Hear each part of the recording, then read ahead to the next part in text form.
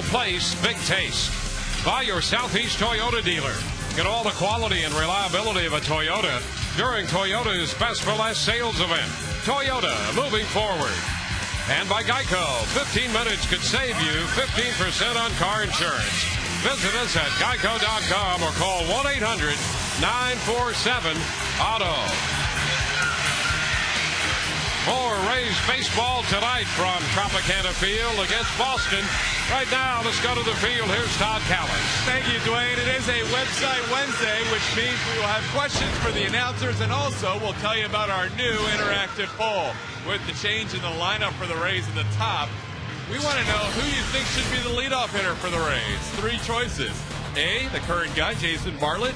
B, the guy he replaced, B.J. Upton. Or C, Carl Crawford. Log on to sunsportstv.com or fsfloridatv.com. Click on the Rays link to submit your vote. Also, email us your questions all night long to Dwayne and Kevin in the booth at ask.therays@fox.com. Those baseball rule books are out and ready to go, and we are ready for baseball, guys. We just left them open from last night when it seems that we had them open for about half the night. We'll have them open again tonight. Yeah, about 5 innings worth. We'll take a quick look at the starting lineup here for Boston. Jacoby Ellsbury is going to lead it off in center, followed by Dustin Pedroia. Victor Martinez hits third, and Kevin Youkilis at third hits cleanup. Jason Bay's back in the lineup, and so is Mike Lowell, the DH. Rocco Baldelli, the former Ray, in right. Jason Varitek hits eighth. He'll catch it. Jed Lowry, the shortstop, bats ninth. David Price coming off a very good outing against the Kansas City Royals. Gave up 1 run on 5 hits in 7 innings. 4-4 overall with a 5.10 earned run average in his 60 innings. And the key, as we talked about, really is just pounding the strike zone, fastball command, but also using his secondary pitches, his slider and his changeup. Look at the defense behind David Price tonight. In left field, Carl Crawford, B.J. Upton in center. Gabe Kapler in right, and we'll touch on why he's starting tonight against a right-hander, especially Brad Penny. Evan Longoria, Jason Bartlett, Ben Zobrist, Carlos Pena around the infield. And Michelle Hernandez gets to start behind the plate, doing the game calling for David Price. Joe Madden's club, 11 games over 500. First time that has been the case this year.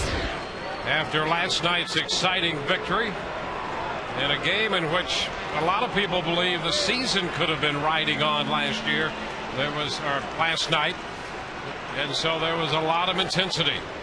Well, here's the first pitch of this one. David Price throws a strike to Jacoby Ellsbury. Strike one. Ellsbury starting the night at 3:03. David Price making his 13th start.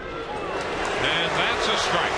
2 quick ones here to Ellsbury. And good command that we're talking about, down in the zone at the knees. We haven't always seen that from David, and he's been working hard to get over that front leg and get the ball down. Ground ball chopped to the right side, and Zobrist is there to make the throw. Ellsbury's out of there, 4-3. 2 good fastballs down at the knees and a good slider, good tilt to that one, and Ellsbury rolls it over to Ben Zobrist. Good start. Now it's going to be Dustin Pedroia. The Red Sox against left-handers this year are 22-13, hitting a few ticks higher than they do overall. 271 against lefties, 267 as a team overall. That's a strike to Pedroia.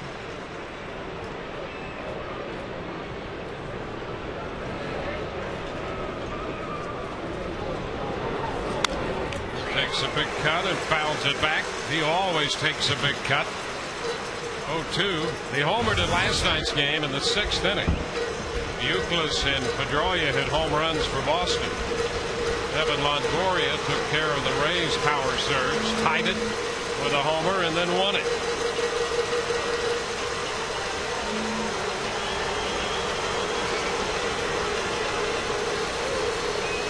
The 0-2.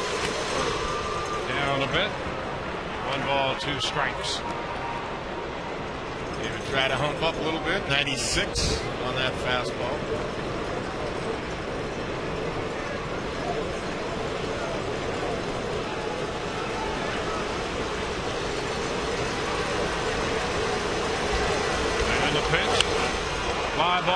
towards center.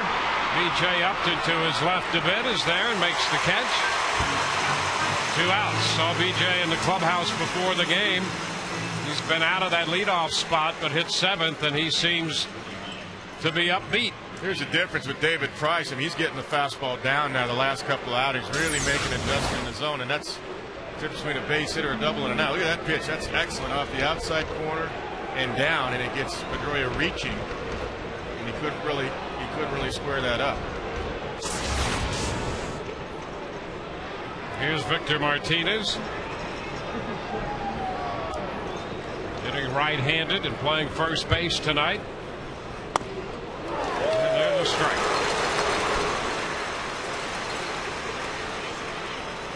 So Price getting ahead in the count.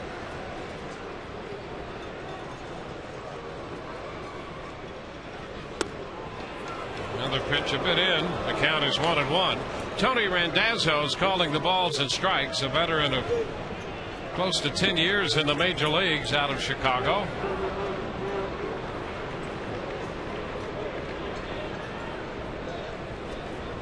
One. There's a strike. Good velocity on that one. Man, good location too. Victor didn't like the call. Take a look. Hit the inside corner. Victor thought it was in. Might have been right. If it got the plate, it was just that front edge. That was pretty close. Nothing Victor could have done with that pitch either way. But it does change the count from 2-1 to 1-2. That pitch just a bit wide. So that takes the count now to 2 balls, 2 strikes. That overhead shot again. That's plenty away. Good 6 inches outside as it hits the line on the left-handed batter's box. So Ellsbury's grounded to second. Pedroia hit the fly ball to center. Now the 2-2 to Victor Martinez. And a 1 hopper to short, picked up by Bartlett. His toss across to Pena. That's going to take care of Boston here in the first. 1, 2, 3. Bottom of the first coming. Rays coming in to hit. No score.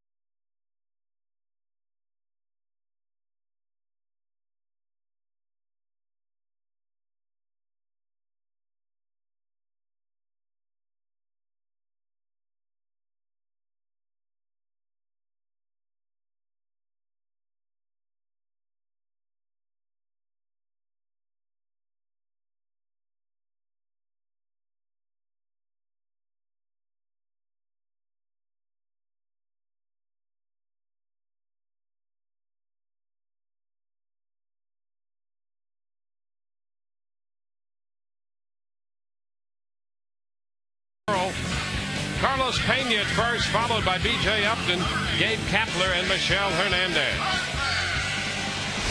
Big right-hander Brad Pena on the mound. He comes in with a 7-5 record, a 5.07 earned run average in 110 innings. This is surprising at the bottom there. The opponent's batting average against 291. Brad, we've seen him get it up to 95. He's got a good overhand curveball and a good off-speed pitch to go with it. But he's been a 5+, 5 2/3, sometimes 6 innings pitcher. And that's Mr. Max. He hasn't gone 7 once this year in his 20 starts. So it's Bartlett to lead it off against him. Jason takes the first pitch for a ball, a little bit outside. Third leading hitter in the American League at .339, and in the top 10 in on-base percentage, that's .392. There's a one-hopper backhanded by Lowry, and a long throw. He got him. Boy, that's quite a play. Lowry wound up well into the outfield after letting go of that throw and getting it accurately to Martinez at first. Well, that was the key, just getting rid of it airborne, getting it on the way. He wasn't going to plant and try to throw. He just got it airborne. That turned balloon over there, but because he got rid of it quickly, got Jason Bartlett by a stride. Nice play. Now it's going to be Carl Crawford. So the Red Sox show some outstanding defense early. Crawford takes one outside, a ball, no strikes. Carl, 28 years old today, hitting .314.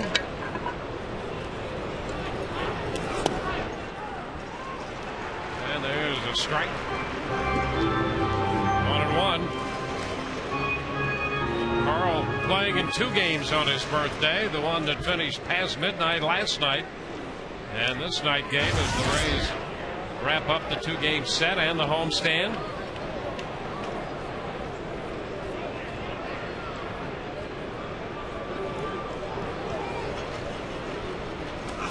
Ground ball, shortstop. Lowry gloves and throws. So 2 ground balls, 2 up, 2 down. Seen Jed Lowry make a couple of plays. Let's take a look at the rest of the Red Sox defensively. Jason Bay back out there in left field, had a little hamstring twinge going on the last couple of days. Jacoby Ellsbury in center. Rocco Baldelli gets a start right. The infield useless. Lowry, Pedroia, and Victor Martinez at first base. Jetson Varitek behind the plate for Brad Penny. Evan Longoria will bat with the bases empty and 2 outs. Game tying home run last night, the game winner.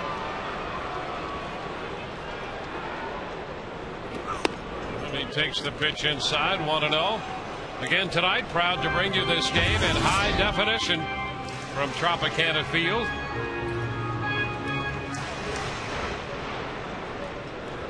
Crowd continuing to gather here for game 2.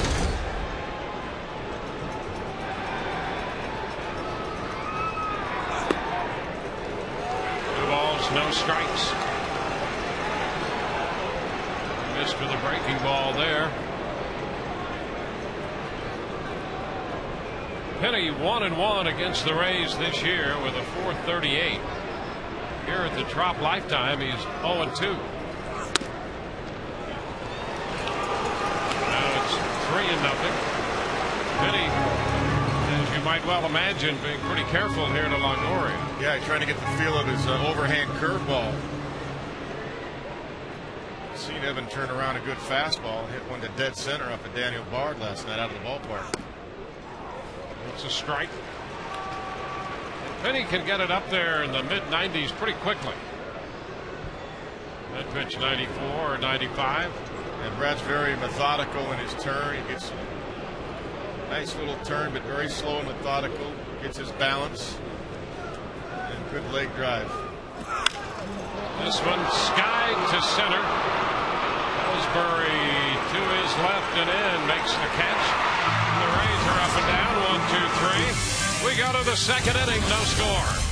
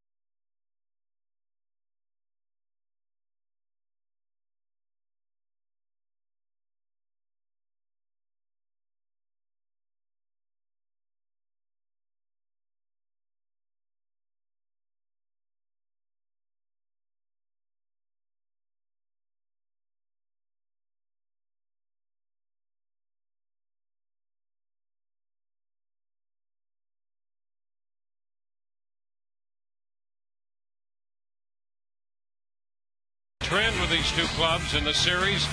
Over the last couple seasons, the Rays have gone 17-12 against Boston, and here at Tropicana Field, 12-2.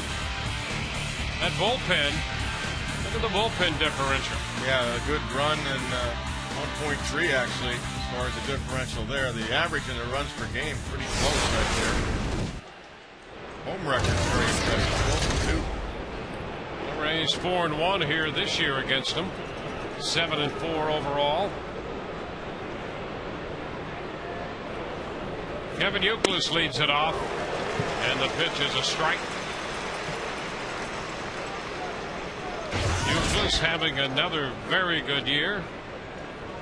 Third in the league in slugging percentage. 0-2, quick strikes. Fastball there from Price.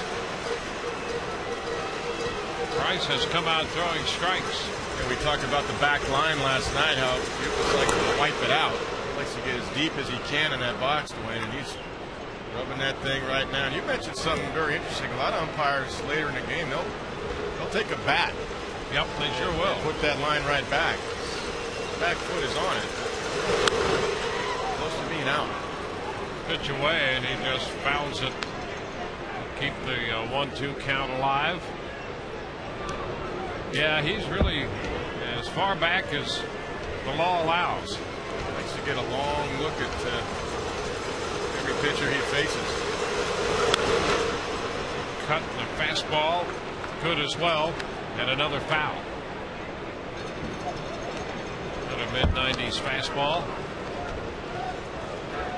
Pretty valuable guy too, obviously with the offense, but the fact that he's a Gold Glover at first and he's an outstanding third baseman, that gives the Red Sox a lot of flexibility to have Victor Martinez under control. And another foul ball. He's right over the plate, aggressive that way. Victor playing first base again tonight for the Sox. He lines it into center. BJ's closing and makes the catch. A line drive to center, and Youkilis is retired to open the second. One out with the bases empty. Jason Bay will step in. Tonight's game simulcast in Spanish, which means you can access this audio feature by selecting the built-in SAP option on your television.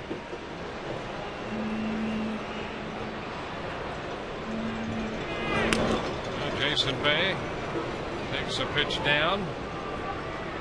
Bay's had some hamstring issues. Did not play last night.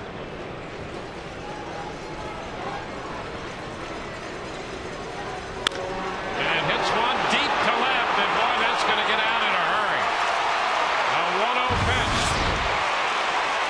And Jason Bay hits his 21st home run of the season to give Boston a 1-0 lead here in the second. Well, they broke out in front last night with a home run in the second, and Bay gives them that tonight. Yeah, the fastball command for David of the first four hitters was actually outstanding. Let's take a look at this pitch. Up. Letter high right there. Jason jumped all over. It's 12 home runs allowed by Price in a little over 61 innings. Lowell, designated hitter. 1 ball, no strikes to him. You know, it's just like Matt Garza last night. He minimized the Red Sox to 3 hits and 2 solo home runs. And if they're solo, hey, it's going to happen. You make a mistake against these guys, but keep the game right there. And Matt was able to do that through 7 innings, enough for the Rays to come back. Another strike to Lowell. It's 1-1. Those 3-run home runs and those crooked numbers that kill you. You gotta keep your walks down and most of your pitches down. 2-1 now. Lowell, as you know, has had the issue with his right hip, spending a significant amount of time on the disabled list. Takes the count to 2-2. Good fastball right under his hands. In tied him up, 95.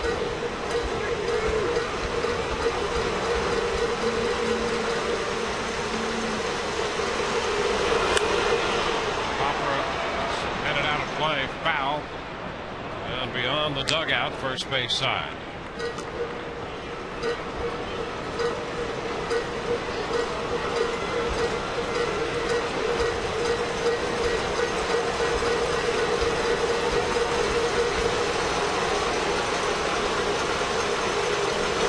Swing and a miss. Lowell overpowered by the fastball, couldn't get there. Out on strikes, and that's number one for Bryce tonight. He's got good stuff tonight. This might be the best stuff that I've seen. That's 96 and up, because he's pitching at 95, 96. Even though Bay got him, he's got really good stuff tonight. Well, here is Rocco Baldelli. Rocco playing right field.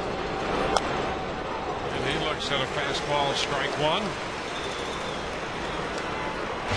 Rocco's hit 5 home runs for the Red Sox, batting .269. That one by him. Boy, he is really humming that baseball right now. It's jumping out of his hand. He's just getting the ball. He's got a lot of confidence. A nice fluid delivery, and the ball's just jumping.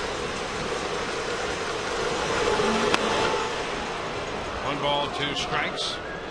Fastball away.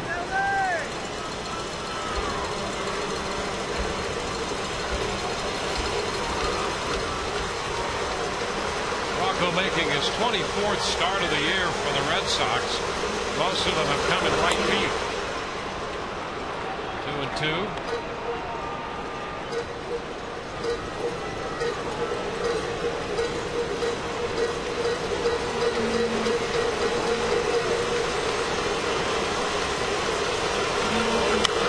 And a pop-up right side foul.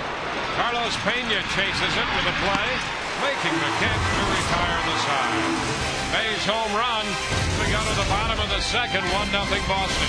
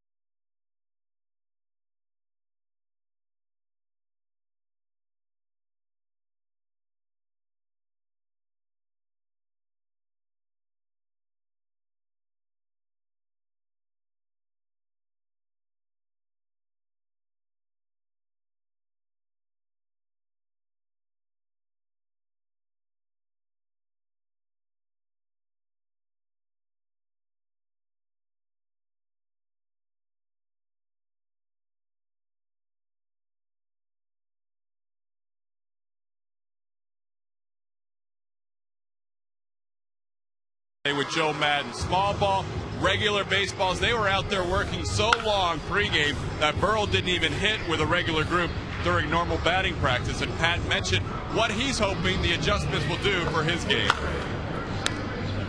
You're a player, and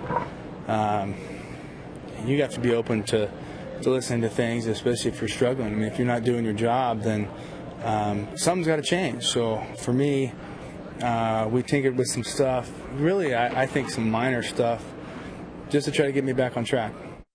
Burrow with our Geico quote of the game, hoping to turn it around for the final 55 games. Guys, back to you. Well, the Rays could use that, and he'll be up second in the inning here. Ben Zobrist, Pat Burrell, and Carlos Pena. He could be a crucial part of the Rays offense, as had been the plan all along. pitch from the right-hander Penny. A ball, no strikes. You know, for me, Pat, 31 and home runs and 99 RBIs is not an accident when you average that. The next strain being out a month obviously hurt him, but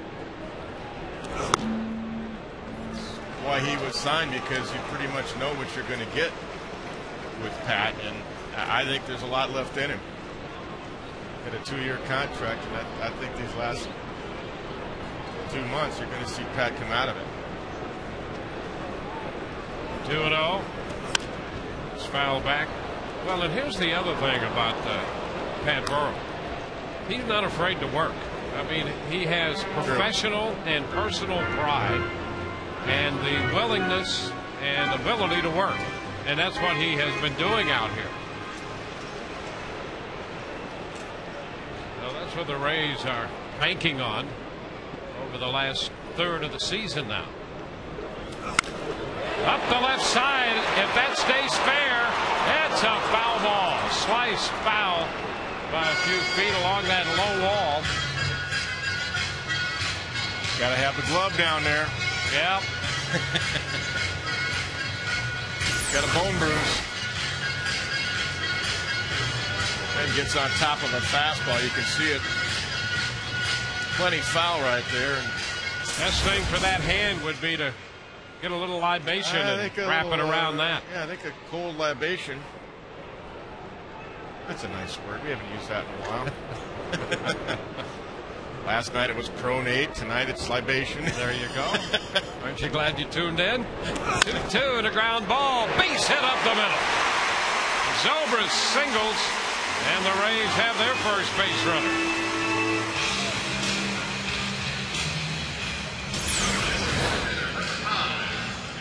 Yeah, Ben sticks with it. Penny just powering fastballs right there. We know Ben Zobrist is an excellent fastball hitter. Gets on top of it, shoots it right up the middle.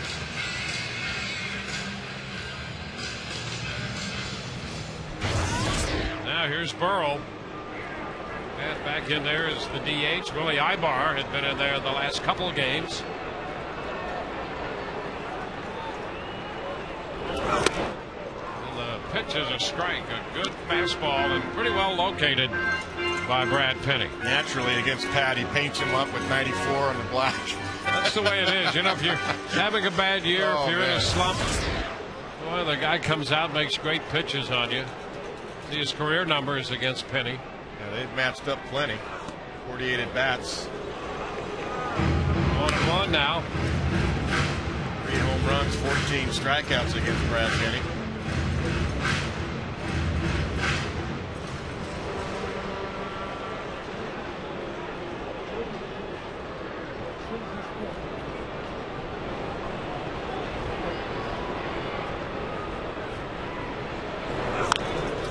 Foul, but out front. So it's a 1-2 count. I'll tell you just what I noticed right now, and I'm going to have to ask him tomorrow. He looks like he's sitting on the back leg a little bit more, trying to stay back and a little bit lower. I know they worked on that small ball drill that Joe Madden created, but that's just the setup. I'm just talking about the setup. That's what it looks like to me, without asking him. And that would be to try to get down through the ball a little better through a low ball. Well, and I think we've seen him, as a lot of power hitters do, his swing tends to be a little long anyway, and I think he'd probably like to be a little shorter to the ball. And the lead arm has to be flexed a little bit when you stride. You don't want to bar out, and I've talked about that before. I mean, you don't want to lose that lever of the elbow to the hands. Where the quickness comes from. There goes a runner, wave and a miss, and the throw is not in time. A steal for Zobrist. That's his 13th and 16 attempts as Burrell strikes out. One away, and the Rays steal that runner into scoring position. Good jump by Ben. Breaking ball right there. No chance for Jason Varitek. Penny does have the big leg kick.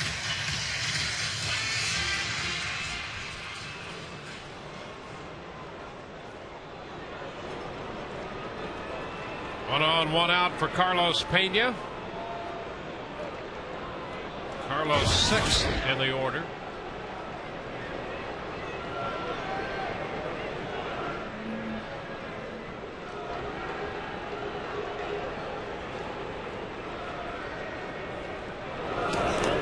Low, blocked by Veritek. 1 ball, no strikes.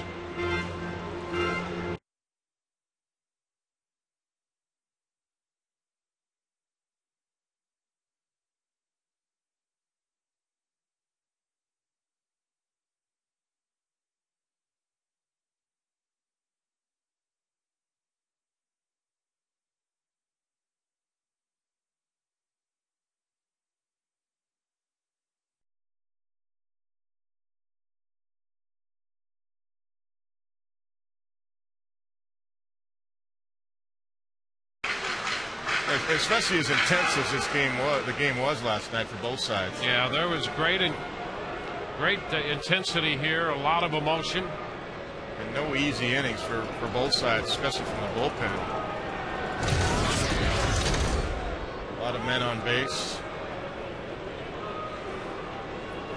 Rays pitchers were able to get the job done, and so were, for the most part, so was Boston until Longoria ended it, the home run. But the Rays had their chances too. You're working every pitch behind that plate. Bouncing ball foul. So the count is 2-1.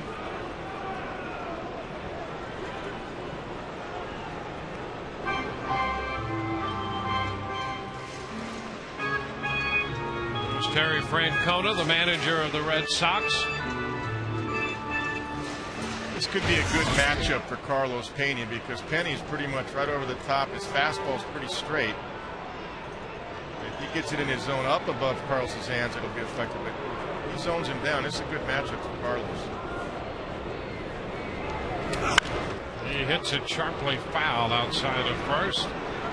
That squares the count at 2-2. We've talked about that repeatedly with Carlos. But his success really depends upon his ability to be selective. He got ahead here, 2-0.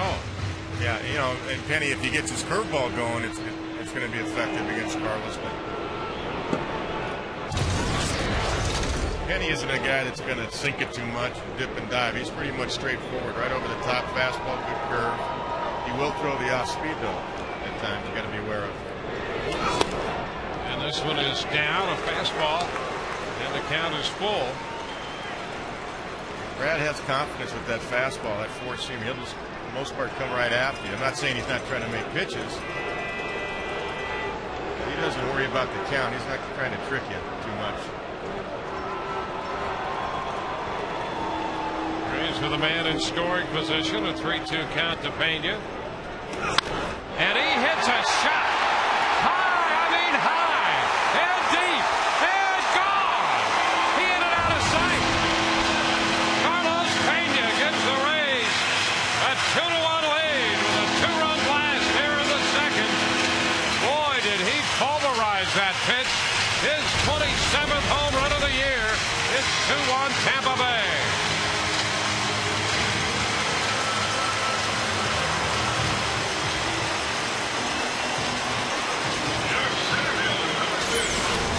A pitch right here. It's like we talked about. He's not afraid to go right at you. And Carlos got one in his zone, and he didn't miss it.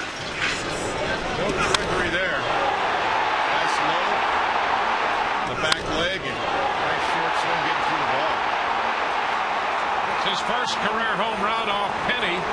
He hit it far enough, but should have counted for two. Wow, what a blast by Carlos. And here is B.J. Upton. Going after the first pitch fastball and fouling that one for a strike. So the Rays answer the Boston run in the top of the inning with two here in the bottom of the second.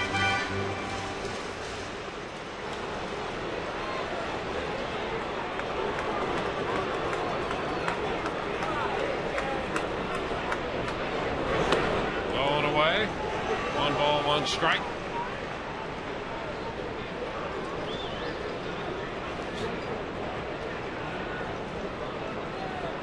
BJ for the second straight night, hitting out of the 7th spot. Lifts a fly ball right side, toward the line. Baldelli's coming over to make the catch. So that's out number 2. Well, there have been some great baseball the last couple of years played between these two teams, both at Fenway Park and here at Tropicana Field. There's a lot of passion, and well, that's what you want. Fans love that. The guys playing love it, and it's been a great series. 2 very good managers in Francona and Madden. Passion's what it's all about. And the guys get up for it. All the players get up for it. And, you know, Joe Madden wants the guys to get up for everybody, and they do. They try to, but you can't help it when you're playing the Red Sox. Gabe Kapler fouls this pitch away. Kapler's in there against the right-hander because he is 3 for 7 lifetime with 2 home runs against Brad Penny. Most of his playing time has come against lefties, but the exception would be tonight against Brad Penny. Yeah, you know, I think it's what we talked about the other night. Joe Madden is doing that. He's putting the best 9 matching up with the best order that night, and that's what you got to do when you got 2 months to go and you're down in the division by 5.5. 2 strikes the count to the Rays outfielder. It's not about testing righty-lefty right now. It's about matchups. It's about the right order, who's getting the job done at the top versus the bottom. That's who's going to get the at-bats.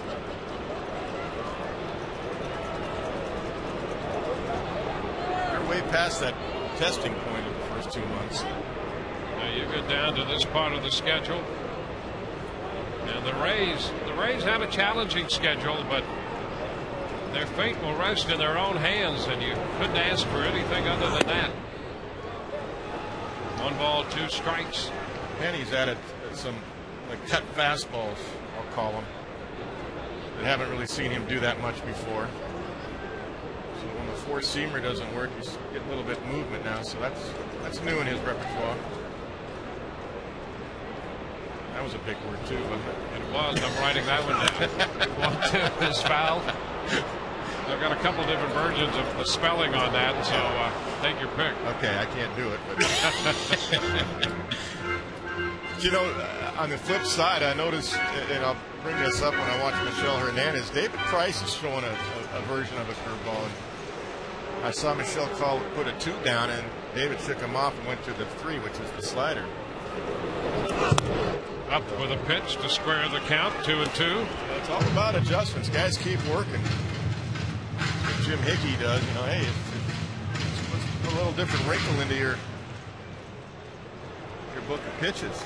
Well, you know, he's 23 years old. There's some development stages to go through there. Well, the other thing too is a slow curveball for a guy like David Price can act as his changeup. Doesn't have to be a straight change. See, there's the cutter again. Counts full as Kapler, a nice job of laying off the pitch. We'll take another look at that. You might call it a slider, but it has the same action. Yeah, it's a bigger pitch. That's more of a slider there. But I know that when Brad was with the Dodgers the last few years, he didn't throw that. It was fastball, overhand curve. Mostly. And there is a dandy pitch. Fastball well located. Strike 3 call to retire the side. Rays get 2 on the blast by Carlos Pena. At the end of 2, it's now a 2-1 ball game, Tampa Bay.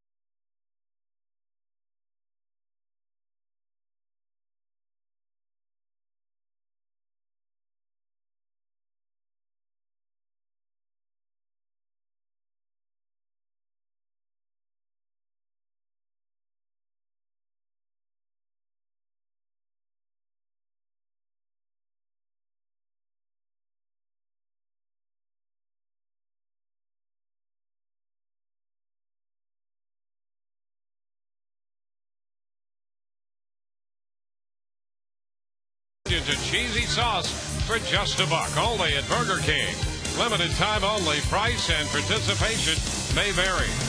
And by Dodge. Grab life by the horns. On to the third. 2-1 now.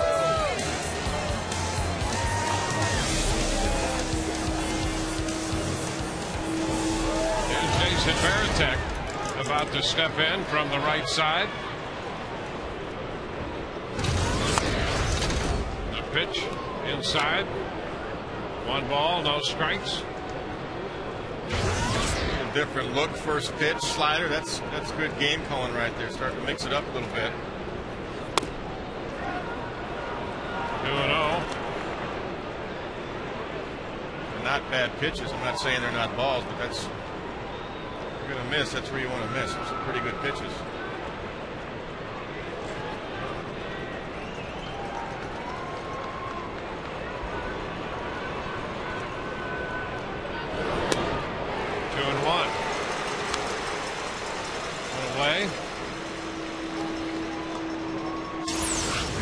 Pitch 88 miles an hour. Flip a little off. Paint. Big swing. Down the left side. A broken bat back toward the corner. That ball's high off the wall. Bouncing away from Crawford. And Varitek winds up at second. How about that? A broken bat.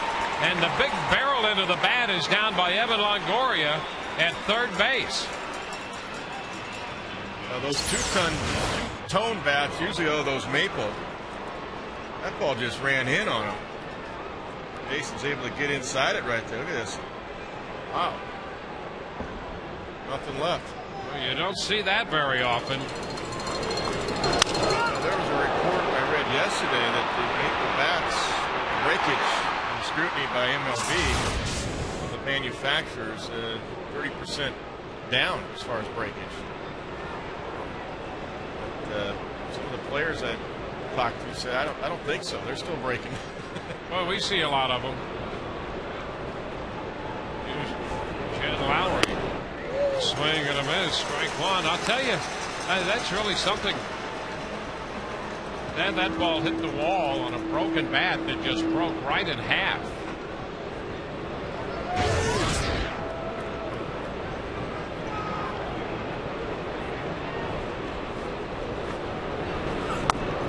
That's really throwing the bat hit, isn't it? Oh, man. All the way down to the third baseman. The old-time hitting instructors would say, throw your hands, throw the bat hit. Well, that's what Jason did. That's why he's able to still hit it.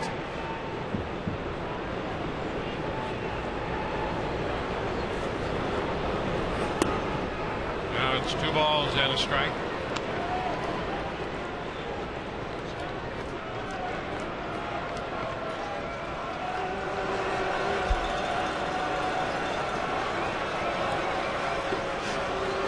The count here to the shortstop Lowry.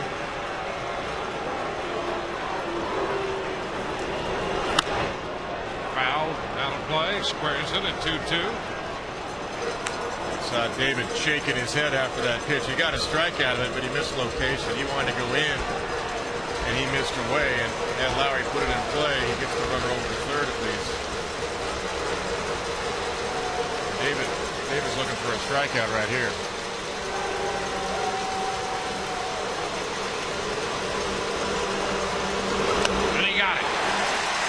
A miss on the fastball.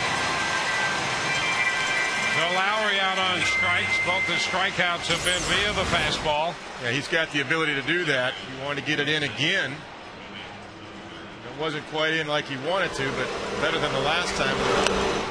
Lowry couldn't get to it.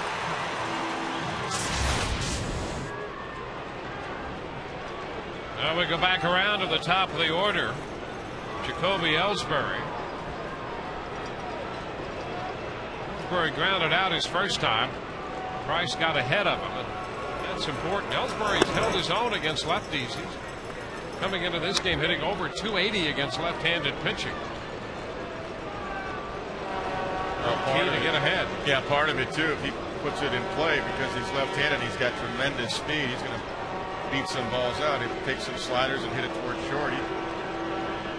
Got several infield hits.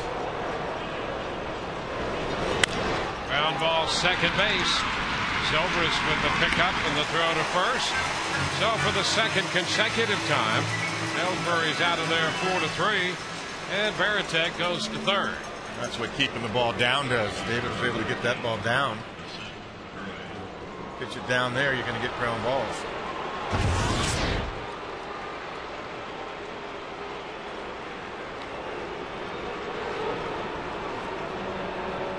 Well, here's Dustin Pedroia. Man at third, 2 outs. Pedroia is always tough.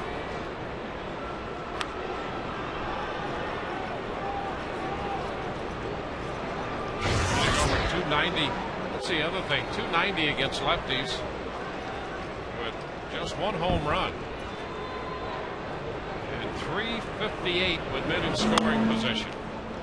High fastball, 1-0. J.T. Howell got a huge double play in the 10th inning yesterday. Bases loaded, 1 out. Hit it right to Evan Longoria, who stepped on third and got the double play across the infield. And that was huge because this guy's tough to strike out, and as you said, tough with men on base, runners in scoring position.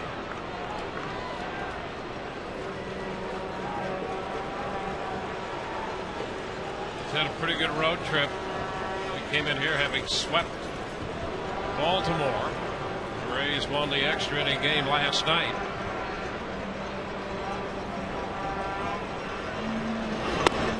There's the strike, 2-1. And a good call, 2-0. Slider. What you got to do in the big leagues for the good hitters, you got to be able to throw your breaking ball behind the count. Especially the good fastball hitters like Dustin Pedroia. Now it's 3 balls and a strike. Victor Martinez follows Pedroia in the lineup. Having him around, that's not going to hurt Pedroia's offense either, to have Victor Martinez in behind him. No, he's perfect in the 2 spot. There's a lot of fastballs. Ground ball, third base, charged by Longoria. Throw to first, got him. That retires the side. No runs a hit. 1 man left. Varitek stranded at third. Bottom half of inning 3 coming. 2-1 Rays.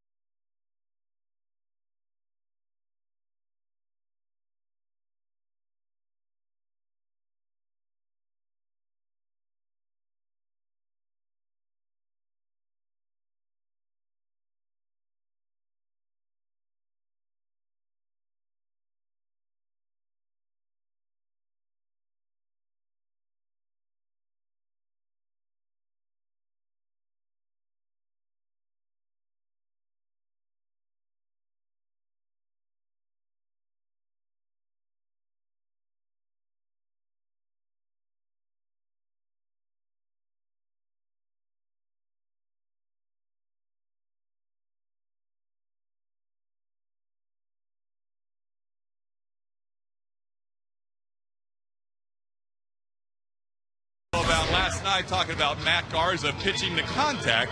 What do you guys actually mean when you talk about pitching to contact, Wayne, Kevin? All right, thank you, Todd. Well, one of the things that accomplishes, and basically if you get right down to it, and Kevin, I know you have a lot to say about that, you just you don't want your pitcher feeling as if he has to strike out every hitter. The idea that if he can make a good pitch and pitch to contact, he's going to do a couple of things. He's going to get outs quicker than trying to strike out everybody, which means his pitch count's going to be lower and he can pitch deeper into games. That's a foul ball back by Michel Hernandez. And if you have a defense behind you that engenders confidence, then you don't feel like you have to be as fine and make the perfect pitch every time. Well, it goes along with what happened in Toronto, where Jim Hickey had been talking at length with Matt Garza, and he finally talked with Todd in the postgame show that night in Toronto when he matched pitches with Roy Halladay, pitch for pitch. And what he did, he didn't strike everybody out. He just pounded the zone with his fastball, got ahead, then everything else worked off of that, his slider and his curveball. And he said he's been talking about just going after him with my fastball because, especially with Matt, I mean, he's got a 95, 96 fastball. You don't have to be perfect in the zone all the time to every hitter. And the other thing that you mentioned is key is get deeper into the game. You have some pitch efficiency. You have some 8 or 9 pitch innings. You're going to go 7, 8 innings, especially in today's game where starters aren't allowed to go much past 115, 120 pitches. I mean, there are going to be times when, I don't care how hard you throw or how good you are, you're going to give up a home run or a well-hit ball. But, boy, when you have the kind of stuff Garza, for an example, has, here it is, try to hit it. Let's see what you can do with this one. Well, and the point last night was he made 2 mistakes. It wasn't that they hit the fastballs, which they did for solo home runs. It's that he missed his location. But better that than walking a couple of guys and then having to do that. Then you got a 3-run home run, which, of course, is a 3 spot, and I call that a crooked number. And when you could have those parallel numbers up there, you put up a 1 spot and a 1 spot, you're only down 2-0. You got a chance to come back and win a game. Base hit into center field. Cut off by Ellsbury as Michel Hernandez makes the turn. And the Rays have a leadoff single here in the bottom half of the 3rd. If you're traveling and can't watch the Rays, if you're doing that right now, you're probably not hearing this. But if you do travel at times and can't catch the Rays, you can always catch them on your computer with MLB.tv. That's the ultimate baseball experience. 100 out-of-market games per week live on your computer, and catch the games you miss on demand. Visit RaysBaseball.com for details, where baseball is always on. Maybe a prime example of a guy that doesn't pitch to contact, and he's on the other side. He's not here now. He's in the DL. Is Daisuke Matsusaka.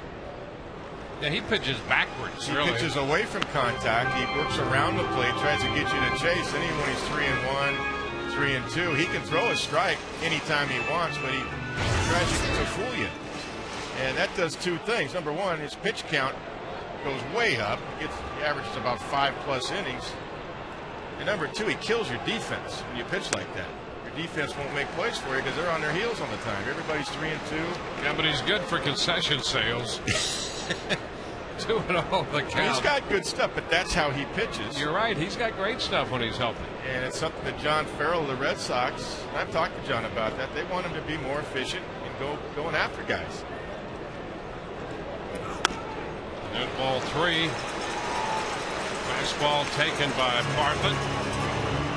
Bartlett made a bid for a base hit his first time. There's John Farrell, and we talked about these 2 good managers, a couple of very good pitching coaches here as well, with Jim Hickey and John Farrell. That's right. He does a good job. That's a strike. 3-1. Well, I'll tell you, to have a manager and a pitching coach handle their bullpens, and these guys have done that. You know, you've got 2 very good bullpens.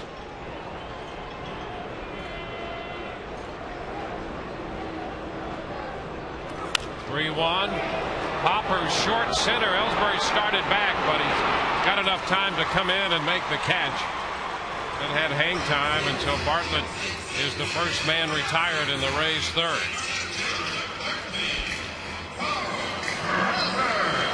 And Boston bullpen anchored at the back end by Papelbon, and you know they've added a couple of pretty good arms out there.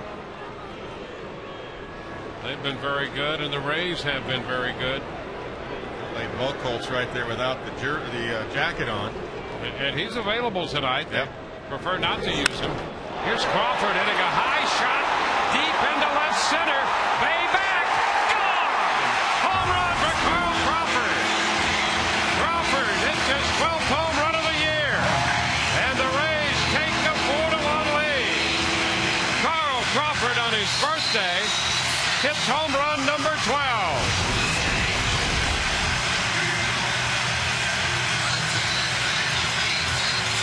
Right on the spot with the giant-sized birthday card. Nice birthday present right there for Carl. He creates it himself. Backdoor breaker. Breaking ball, and that's the way Carl goes. He uses the field.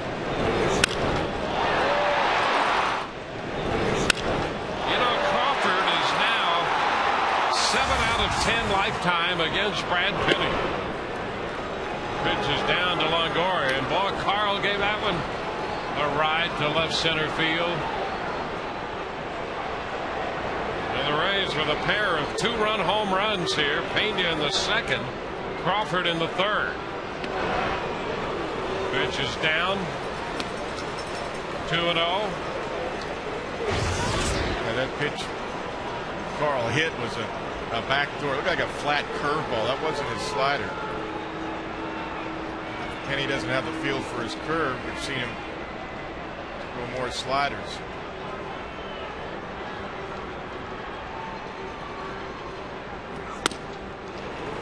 Now ball 3. 3-0.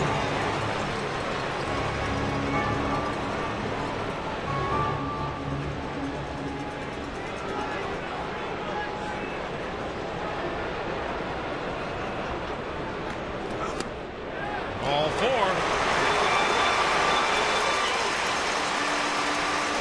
So Longoria's aboard. John Farrell comes out of the dugout, the Red Sox pitching coach. You know, we're talking about Farrell. Well, there are people who think he could not only be a pitching coach, but a manager, or he could be a general manager. He's got both experience in the front office over in Cleveland, and wanted to get back into uniform, took the pitching coach's job.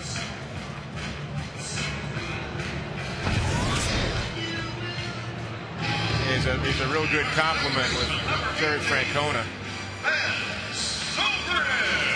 You know, I had forgotten how many clubs Terry had been with as a coach in the big leagues, and Detroit was one of them, and I forgot because today there was a game on the MLB channel. It was Roger Clemens' second strikeout performance. My partner on radio talked about him. Terry was given the scouting report on Clemens before that game. He had worked for Buddy Bell, I believe, as his third base coach that year in 1996. I don't know what the scouting report said, but Clemens struck out 20 for the second time. And, I was there. I was managing that club at the time.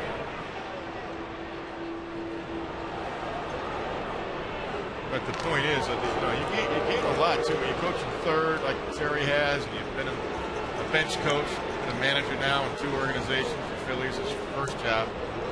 You got John Farrell, like you said, has been a front office guy. It's all about evaluating too, evaluating your talent.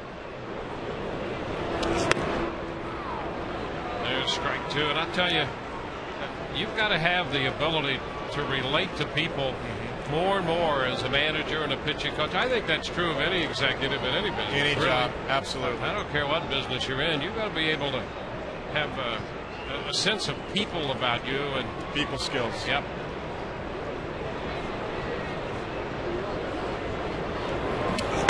Pitch inside to Zobrist, and frankly, that's one of the things that makes Terry Francona such a good manager and makes Joe Madden such a good manager.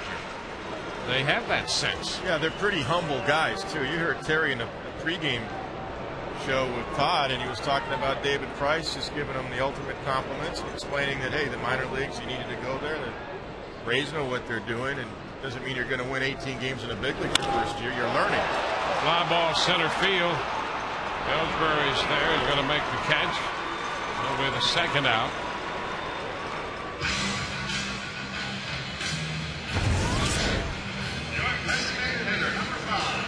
course, it helps too when you've had a father that played in the big leagues and you grew up around the business. Yeah, that's right. You knew the business from all different facets on how to treat people. Yeah, Terry's been a class act from the time he broke into the big leagues. We've both known him since he was very young. He is class. Evan backhanded first.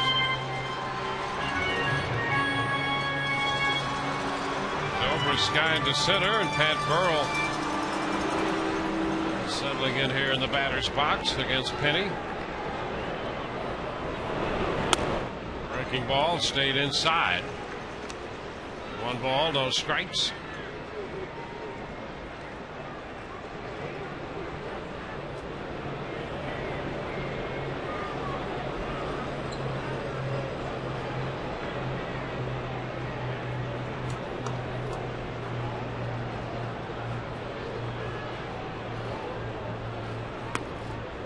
Down 2-0.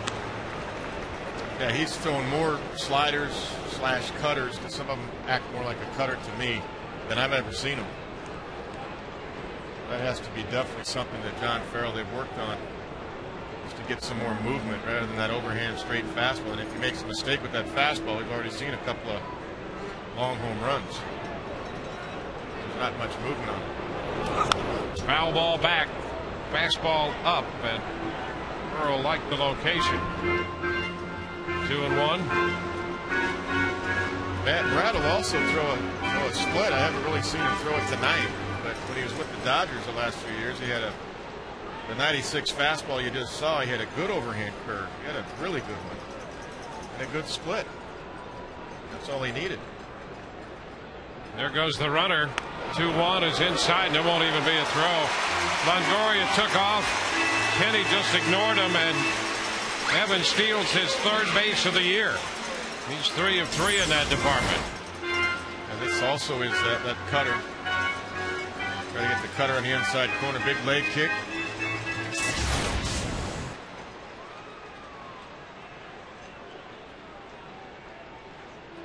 So Longoria with a walk and a steal.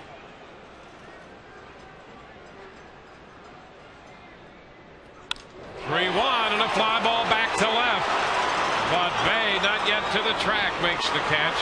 I'll tell you, Zobrist and Burrell just got it down off the end of the bat a little bit. Both of them, or those would have been gone. Rays got 2 from Crawford on the home run. Through 3, it's 4-1 Tampa Bay.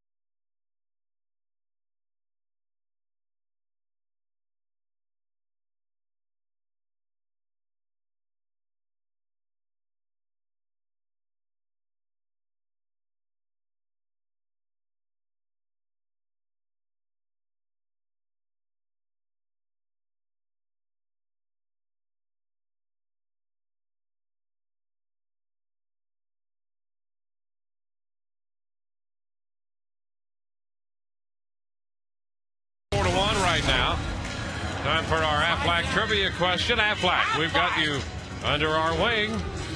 Well, we had the long game last night. What is the longest game in Rays franchise history? It was not last night's game, but I think it was in the top 5 last night.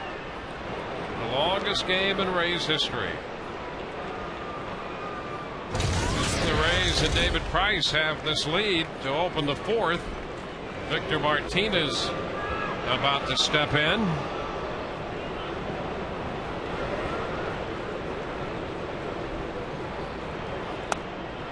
First pitch drops in for a strike. Nice. Slider. I think he got him the first time on a changeup, didn't he? Yeah, it was. About an 86-mile-an-hour changeup. This time with a fastball, it's 1-1. You know, he's pitching the last couple starts. That's the difference. He's not just going fastball, fastball, fastball. Look at that. 50 pitches, 32 strikes. That's good. Up with it. 2 balls, 1 strike. And that's the other thing. And Terry Francona, when he was talking with Todd before the game, mentioned that about David Price. He's got great ability, and he's sure he's going to be a very good pitcher, but he has some developing to do. High popper back at third. Longoria in foul territory makes the catch. That'll be the first out. And what's really encouraging for Price beyond his gift, his God-given talent, but what's really encouraging is his makeup. He's collected out there, he's poised, and he's very bright.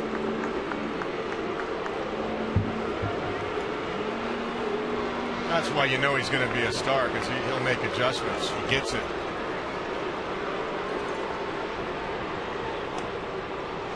And the first pitch, Kevin Youkilis, he takes a strike.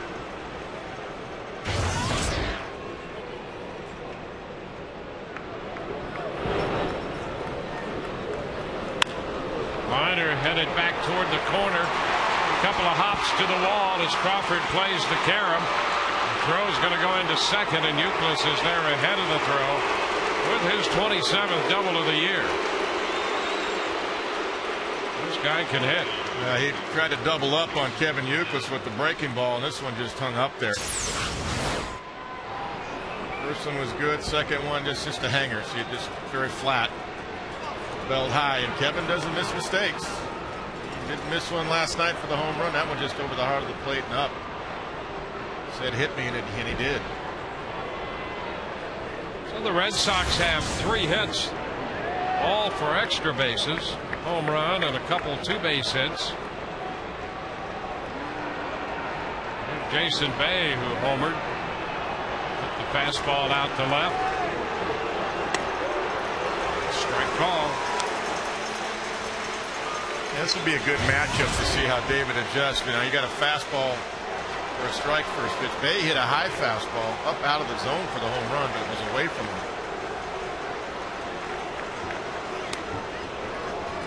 1 ball, 1 strike.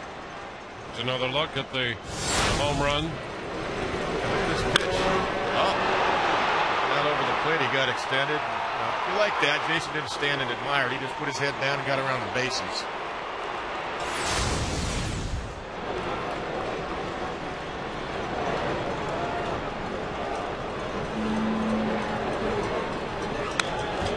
Foul back. That fastball. And same pitch. Yeah. It's the same one he hit out. You got to be careful now. I think you got to go hard slider. That's the same fastball he hit out right there. Up, out over the plate. About the same velocity. Almost identical. Good swing.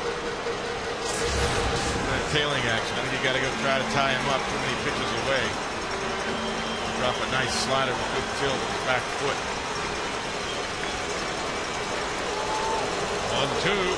1-2. Goes fastball away. 2-2.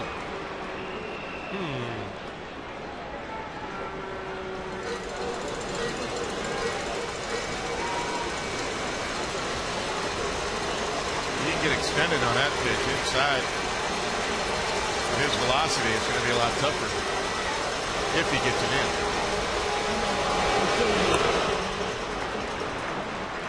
drops low, and the count is full.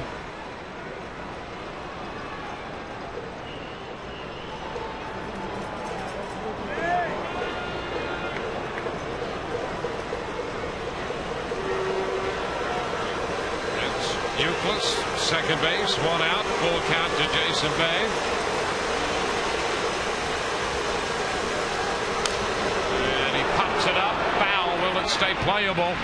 Pena near the dugout, has a play, two gone. Carlos Pena takes care of Jason Bay's foul pop. Now David came in finally, and watch what he did. He tied him up. That's what we're talking about. You got to recognize that, and both Michelle Hernandez and David Price did. That's a nice adjustment. He gets it in there too, just enough. See, got him on more on the label than the sweet spot.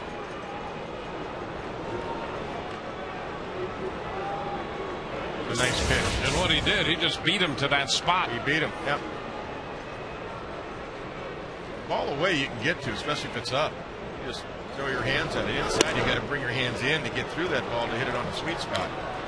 You got to be a lot quicker, especially on a David Price fastball. Lowell takes the first pitch outside, a fastball, 1-0. We saw that last night with Evan Longoria and that fastball off the Saito. He was looking hard in, and he got it, and he turned on it. Game winner. 1-1 now to Lowell. But even Daniel Bard, the fastball he threw to Evan Longoria for the tying home run in the 8th, that was up and away. And Evan just squared it up. Got good extension. Hit it to dead center field. And Lowell reaching. 1-2. Young man's got a good arm, though, doesn't he? Yes, he does. Wow. He's impressive. He hit 99 a time or two last night.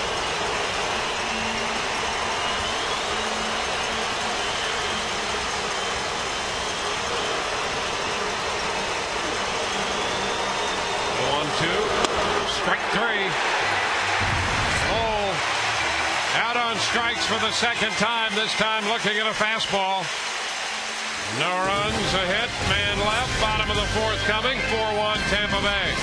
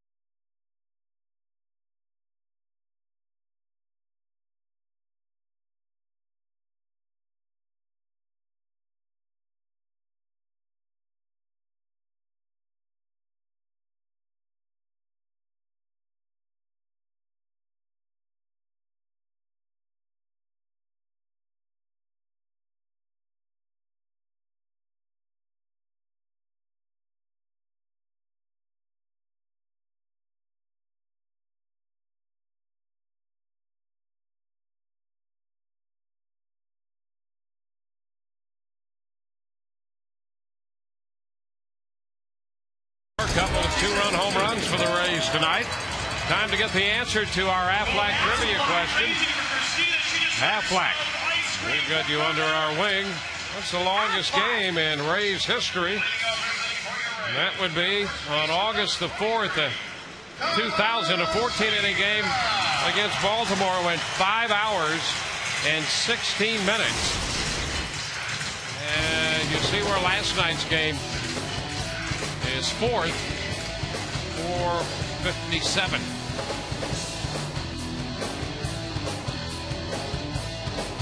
How about that ALCS game? I was home watching it. I loved it. Carlos Pena. He looks at a strike. Pena, Upton, and then Kapler.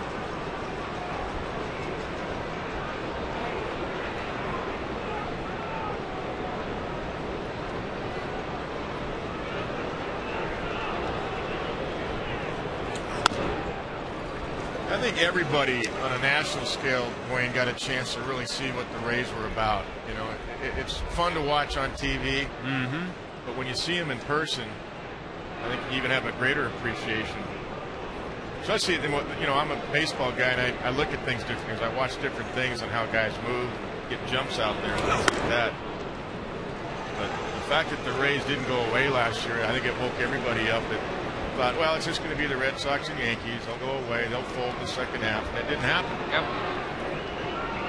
Well, they've... you know, and I still hear analysts this year, not us. I'm sorry. Yeah, no, go ahead. Still saying, you know, oh, the Rays are done. It's the Yankees this year. It's, you know what? Look at the way these guys battled last night. Yeah, but you know what about those analysts? You don't see them at any of the games. Never. And you don't see them here. You don't see them on the road. And you've got to see a team like this. And absolutely. I mean, we've talked about the two most entertaining teams in the American League are the Angels and the Rays. From an entertainment point of view, there's no question in my mind about that. And this team just keeps at it. Now, there have been some ups and downs, as we all know. I don't care how good you are. Pena is out on strikes here to start the bottom of the fourth. There are going to be some times when you just think, boy, is this it? Is this the beginning of the end? And this team just doesn't go away. Well, I think a couple of things from my vantage point, seeing them in person for the first time almost on a daily basis, is number one, they're very athletic. And number two, the core is young. And boy, over a long haul, that athleticism and that youth, that stays strong. And talent will always take over. And then as you learn, as young guys are doing in the big leagues, like Evan, I mean, he's made adjustments. He struck out, what, 4 times last night? Yeah, 4 times, but he also homered twice. Yep. You know, he didn't get down. He kept grinding it out. He knows what his ability is. David Price, you're looking at that tonight, making adjustments. So those last 2 outs, fastballs in. 1-1 to count to Upton. Quite frankly, BJ's going through it still. I mean, I always had a few years now, and he's hit some big home runs, but he's still going through the learning curve. Yep. The talent's gonna, and the cream's gonna rise to the top. That's why I really think this number 7 spot for him could help him. There's a base hit into left. A line drive for Upton. 1-out single here in the 4th inning. I just think that's a good spot for him for a while. If nothing else, it's a possibility of just clearing his mind a little bit. I think so, and that's a pretty good fastball in, and he was all over it. Look at this ball. It's off the inside corner, right on the corner, up a little bit, but BJ got on top of it. And teams do try to pound him in, and he turned on that one. I agree with you, because you're down there in the 7th spot, take a little pressure off him at the leadoff spot. Kind of relax a little bit. There's a lot of pressure on the leadoff guy. It's a job, number one. You do have to take a lot of pitches, especially to start the game. And I'll tell you, he's so athletic. You know, you just see him, and to me, he reminds me of a Colt. He just wants to run. Absolutely. Just let him go out there and do that. And I think let him be an athlete. That's why center field is so great for him. And I think right now the 7th spot is a great spot for him because of that, because of his athleticism. You just let him be the player, the athlete that he is. Let him get a little rhythm going. Let him have some momentum, and I think that's a good spot for him right now for a while. You know, he's going to pick a spot right here off of Brad Penny. He sees that high leg kick and be gone. Back in at first. That's a good analogy, like a Colt. You know, I think of seeing the Dodgers the last 5 years of Matt Kemp, their center fielder. They have the best record in baseball. Different body type. Matt is a big, strong guy, but similar athleticism, and they needed to just let him play. That was the whole point with Matt. And now he's turned himself into one heck of a player. But people would ask me, why isn't Matt hitting higher in the lineup, hitting third? I said, first of all, he strikes out 150 times. And it's okay him hitting 6th or 7th. Let him develop down there. Let people forget about him, and you'll see him get more responsibility in the lineup. I mean, that takes time. There's a reason that number 3 hitters aren't walking around everywhere. That's absolutely right. I mean, there's not too many guys that can step up into the big leagues like Evan Longoria and take that responsibility on a championship club, which he has done. Short time in the big leagues. First full year in the big leagues. Penny holding the ball on Upton after going over there a couple of times. Time call. You know what I like too with Upton 7th? I like the danger. It's not right in a row. It's not Upton, Bartlett, Crawford. You kind of break it up. All of a sudden you got a burner in the 7th spot. He gets on a lot. It's going to create some fastballs for guys like Kapler or Gross or whoever hits behind him. There he goes. The pitch is down and the throw's not going to be in time. Stolen base for Upton, his 34th of the year.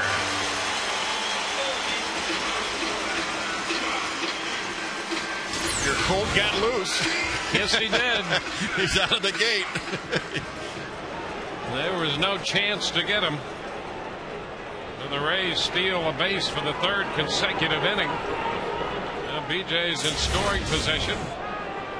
See, now with 1 out, Terry Francona, they have to pinch him at second base. And Pedroia is right on the bag almost.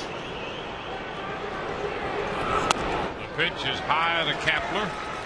It's 2-1, and again Kapler in the lineup tonight because he does have a history of success against Brad Penny. Coming into the game, Kapler 3 of 7 with a couple home runs off Penny. There's Dustin Pedroia right there at the bottom of the screen. I mean, he's about 5 feet from second. I mean, he's basically holding it on. And a fly ball that's going to carry to Baldelli, not too deep to right. So BJ hangs on at second. 2 outs. Now, usually what Terry Francona does now is he'll just have the defense back to take the base hit away. If BJ wants to steal it, he can steal it. I'm looking right now, Pedroia is way back at second, and Lowry's pretty far back at short. That's the way Terry Francona's managed it all year against the Rays burners when they're at second base. He doesn't care if they steal third. He'd rather plug up the holes and have more range defensively. Now Michel Hernandez.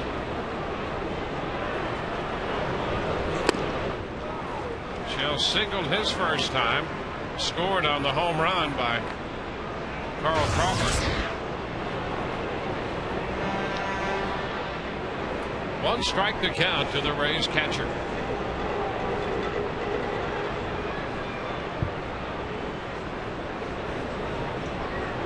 There's another guy, Hernandez, who has had to battle his way to survive in this game. Was in the minor leagues all those years, and he has just battled every time he's played. You know, you're getting everything he's got. He does. He gives you the most of his opportunities, and he got the big walk last night in that 13th inning to get the inning going, and he was at third base, and because he was at third base, Terry Francona had to decide whether to pitch to Evan Longoria or Ben Zobrist. This one is down. See, he's a guy, if you don't see this team play, most people would just dismiss him. Oh, he's the backup catcher. He's spent all those years in the minor leagues. But he has really applied himself here, and he's had some valuable at-bats for the Rays, including the one you just referenced.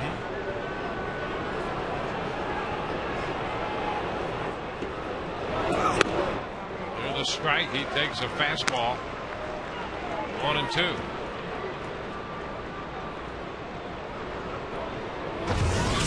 Upton single, swipe second. See the pitch count there on Brad Penny, up to 75.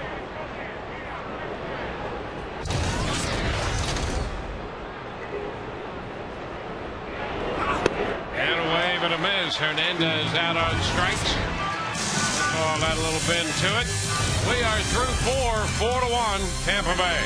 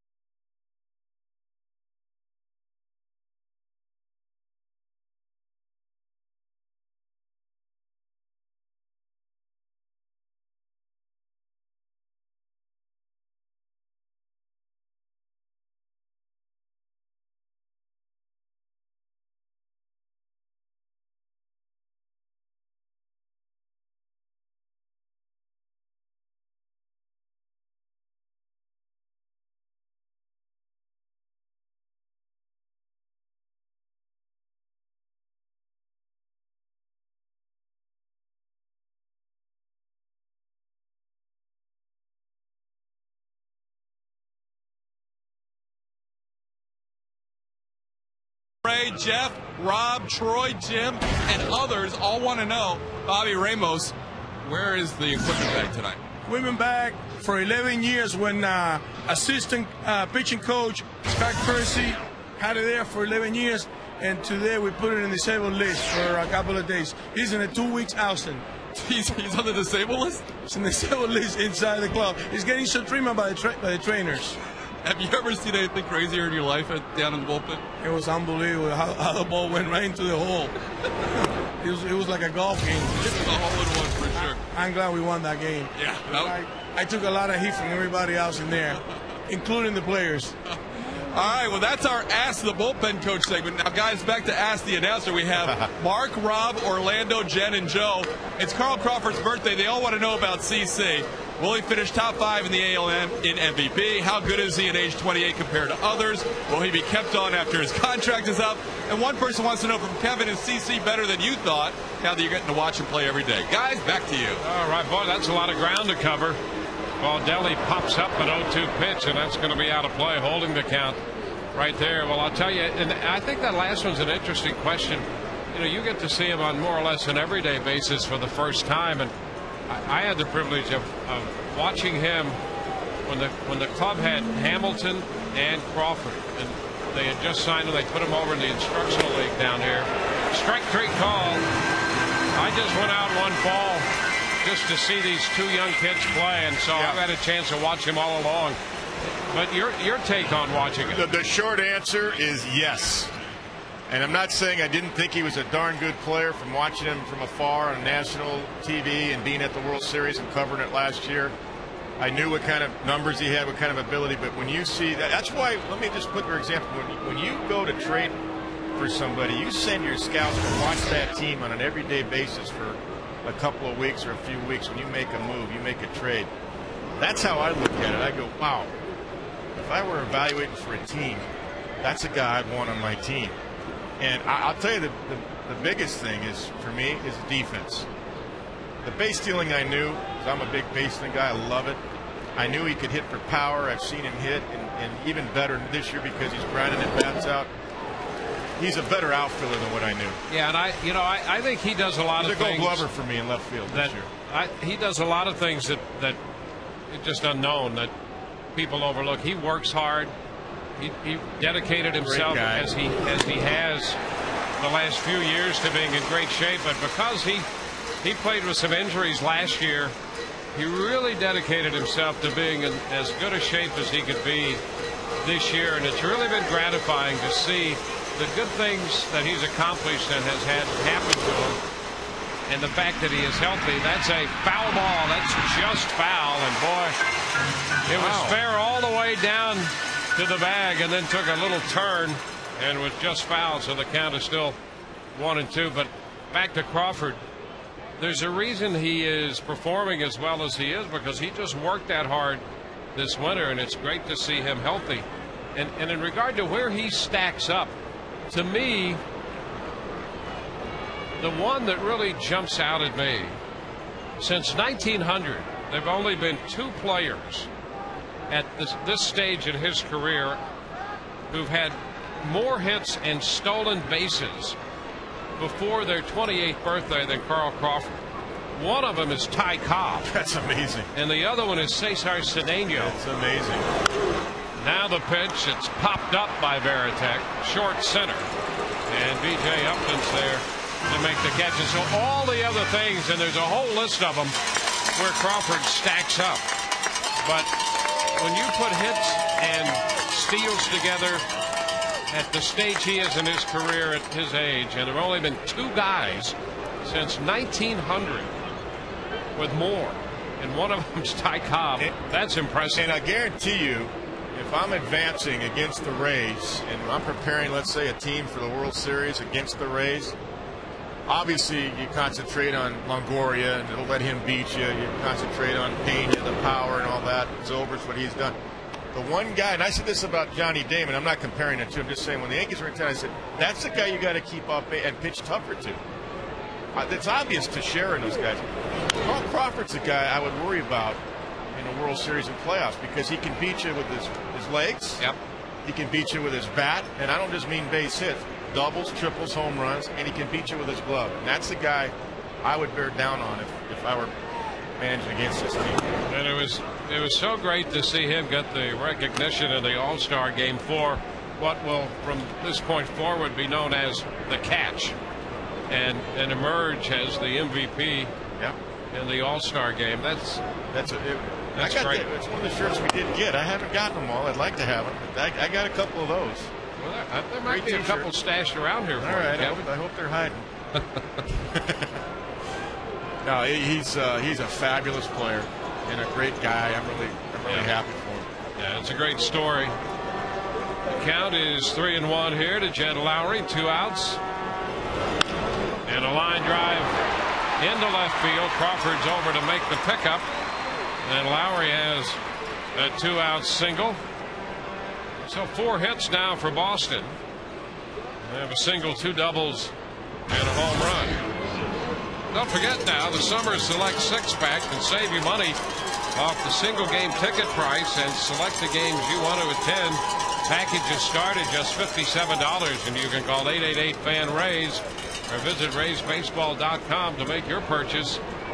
A third of the season left, and so that's a great opportunity to cash in on what could be just a great finish this season.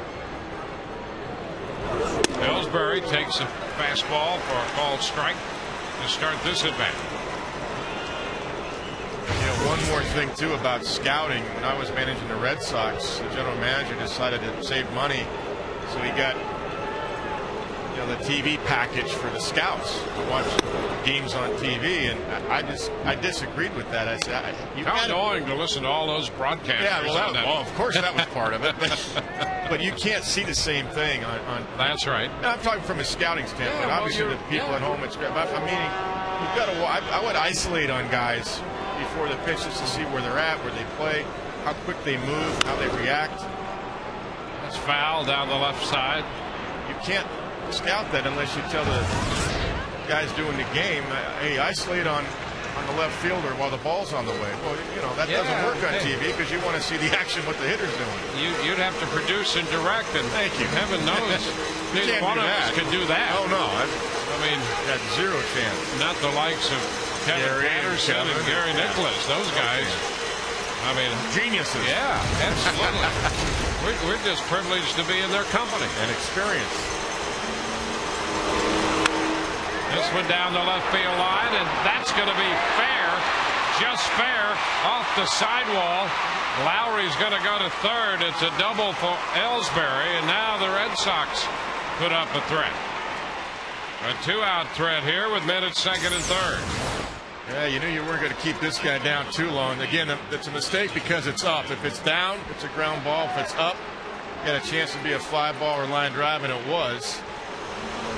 Again, Crawford played it nicely down the corner to save a run. Watch him get over there.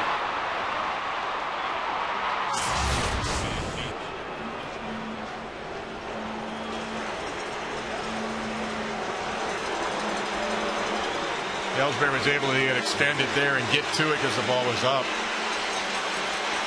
Well, here's Pedroia. Big spot now for the 23-year-old left-hander, David Price.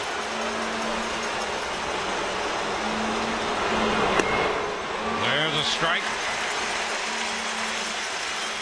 Pedroia with a fly ball to center, and a ground ball to third, and tough. He gets even tougher in these situations with men in scoring position.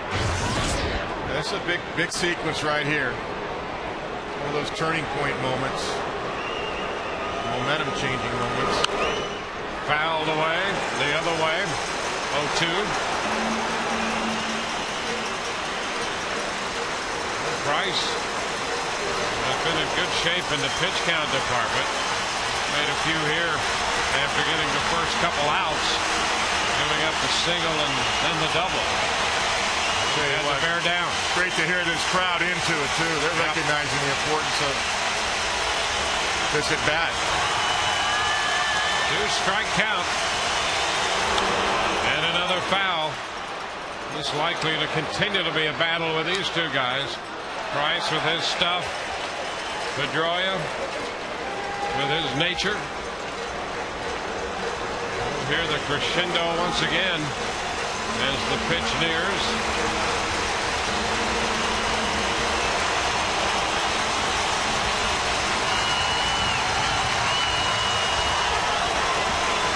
Second time with the 0-2 pitch. And a fly ball to center field. B.J. Upton is there. That'll take care of the threat. 2 men left on base in the Boston fifth, both in scoring position. Rays half of the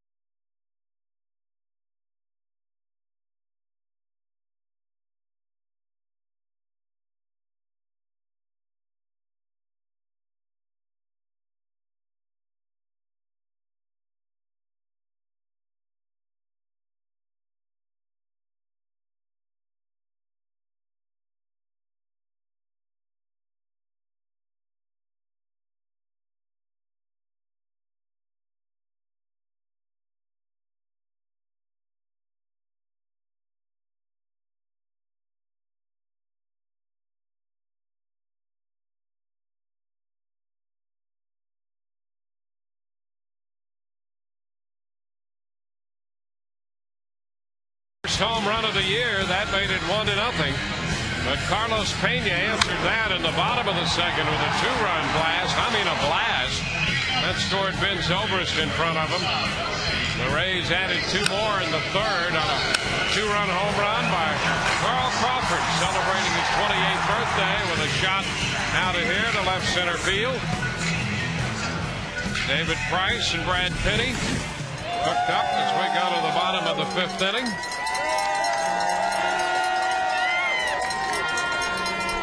You know, I want to mention one thing about B.J. Upton last inning. It was actually smart that he stayed there. I mean, he had a free base, but just in case he got thrown out. And now Jason Bartlett at the top of the order. Exactly. Just in case. And that was good by B.J. because that was a free base. He could have taken it, but there's always a chance that Penny does an inside move where he goes quick to the plate. And then you got 9-1-2 instead of Jason leading off this inning. That's a strike. And it's 1-1. Jason 0 for 2. Lowry made a very good play on him over toward the hole at short on a ball he hit there in the first inning. Threw him out. 1 ball, 2 strikes. That pitch just disappeared on Bartlett, down and away. That was his best slider yet, Dwayne. That was a good one there. It had good depth, good tilt to it.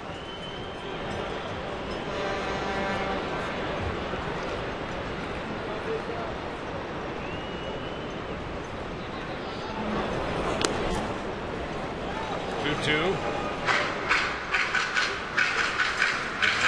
little more deliberate break to it. Yeah, that's his overhand curveball that he normally throws. 75, and we've seen the slider. That last slider was 81.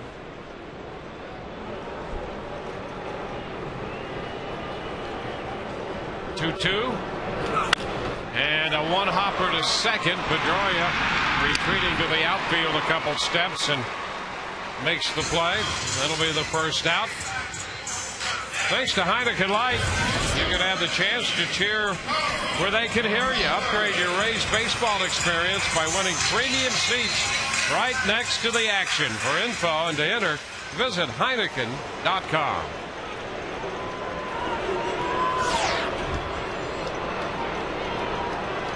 Now Crawford Carl at 315 on the year. Fouls fastball back, strike one.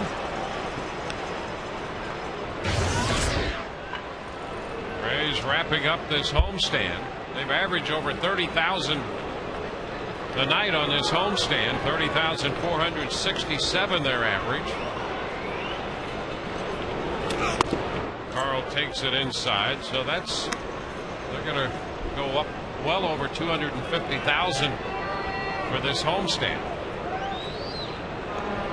It's really been good for that. Fans have really come out. It's been fun. Yeah, it has. Coming out here has been fun. It's foul out of play.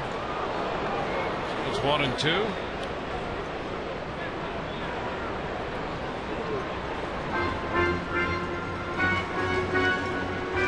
Picking up souvenirs, watching some exciting baseball.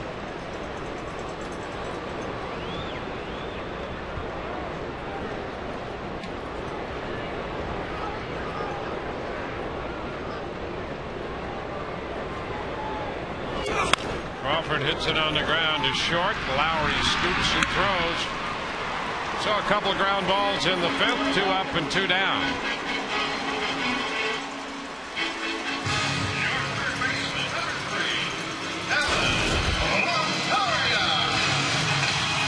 Well, the first 2 men retired for the first time since the first.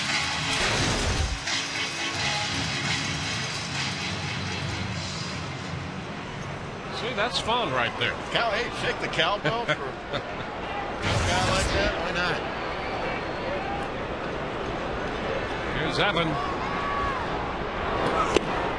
Strike on the corner. Counting this one, 55 games left. The Rays do have 20% of their games left with Baltimore.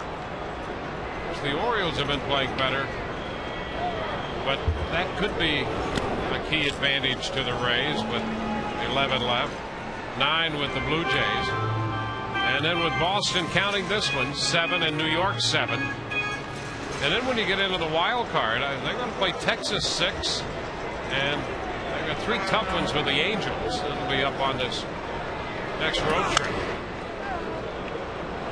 1-1 to count. Rays will start this road trip Friday in Seattle, and Jeff Neiman will be after his 11th win. Felix Hernandez is going to pitch that game. By the way, did you see the note where apparently the Red Sox were in serious talks? I did. Yeah. 2 or 3-way trade to try to get Felix Hernandez from did Seattle. See that. Yeah. 23 years old. 1-2, line to center to Jacoby Ellsbury, and the Rays are up and down 1-2-3. We are through 5, 4-1 Rays.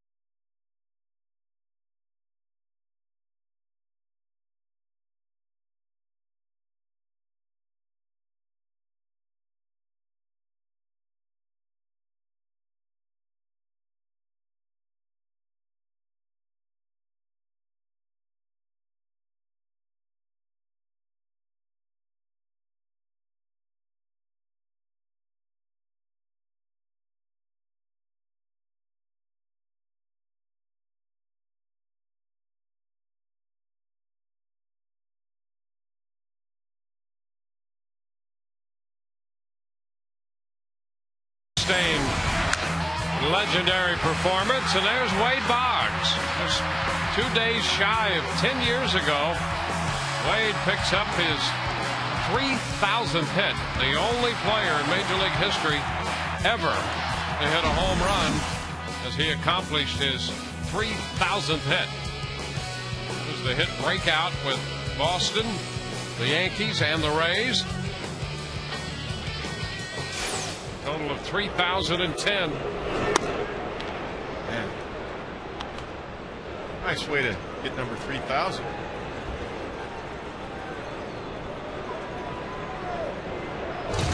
Want to know the count to Victor Martinez. There's a long shot back into deep left. Crawford looking up, and that ball is gone. Victor Martinez hits a 1-0 pitch out of here, and it's 4-2.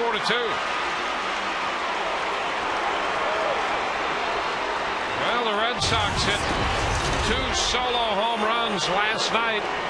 If the Rays can keep them to that tonight, that'll be just fine. Yeah, the solos will be fine. It's the 3-run shots. That was a big out getting Pedroia. That's a slider that Victor got to.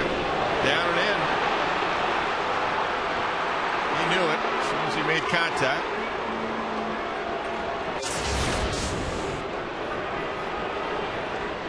There's Kevin Youkilis. Pitch is a strike.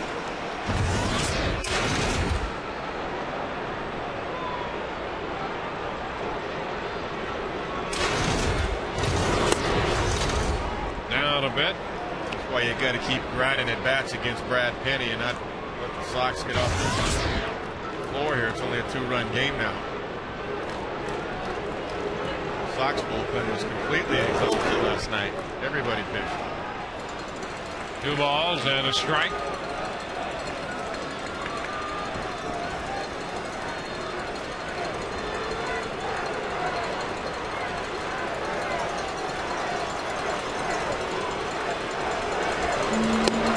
And a strike at the knees. 2-2 now. Well, the young lefty here, Price, with 91 pitches right now.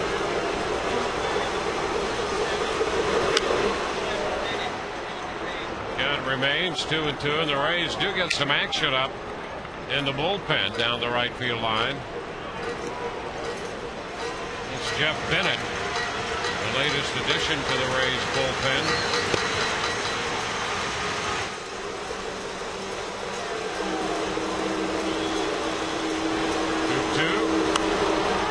Foul the other way, out of play.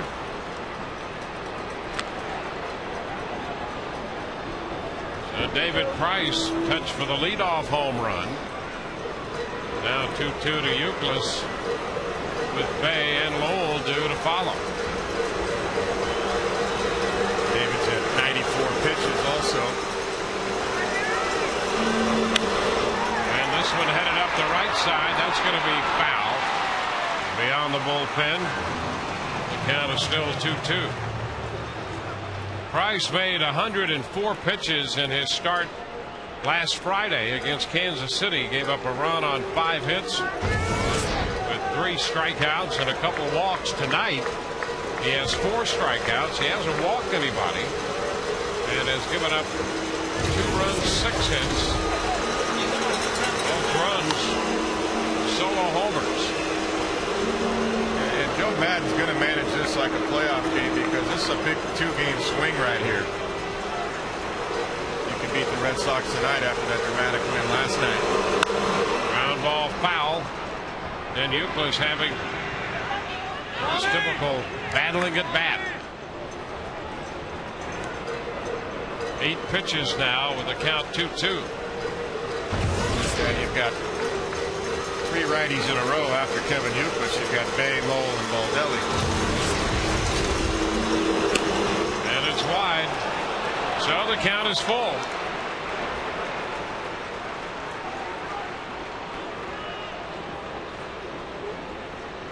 You know, I wouldn't be surprised if for some reason he loses Youkilis if Joe makes a move right here with Bay, because Bay homered, but he also Had a really good at bat as last time.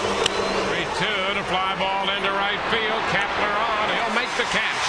One away. So a prolonged at bat right there. And on the 10th pitch of the at bat, Euclid flies out to right. Good battle. David hung in there. Take a look at David Price in the freeze cam right here, the Coors Light. This is the last at bat where he got Bay. And this was Lowell right after that. That was in the 4th inning. Excellent pitch over the top shot. Just got the inside corner and counted him in. And that was a big inning because Euclid was on second base when he went out at that time. Jason Bay takes a pitch high. Now, after the home run by Victor Martinez, a real battle between Price and Euclid. Important to get him here. Bay takes another one too high. They homered in the 2nd inning. Price got a pitch into him and popped him up foul to first base in the 4th.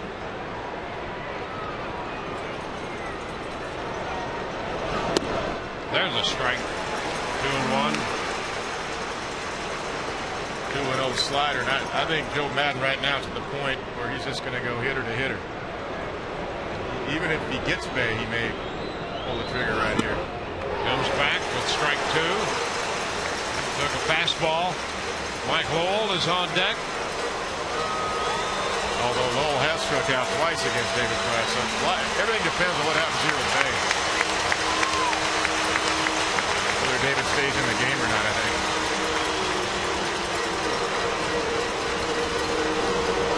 2-2 the count.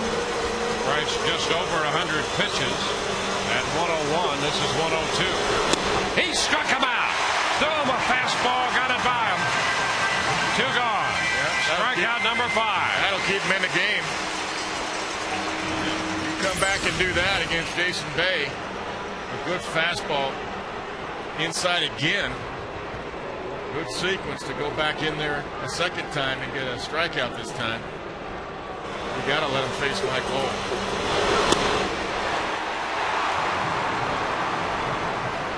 So here is Lowell. And he's reaching for the first fastball away. Strike 1. Now Price got him on a mid-90s fastball swinging in the 2nd. And then that pitch we saw a moment ago. Fastball that just caught the corner in. And there's strike 2. 0-2.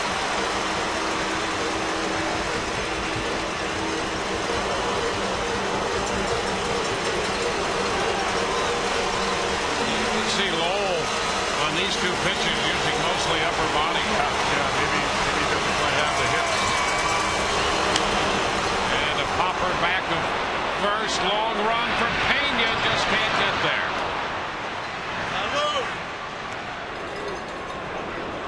Yeah, there are a lot of arms and hands in that swing right Yeah, that now. was all hands right there. Well, there's a reason they got Victor Martinez. Obviously a super hitter, but there has been a hip injury to Mike Lowell.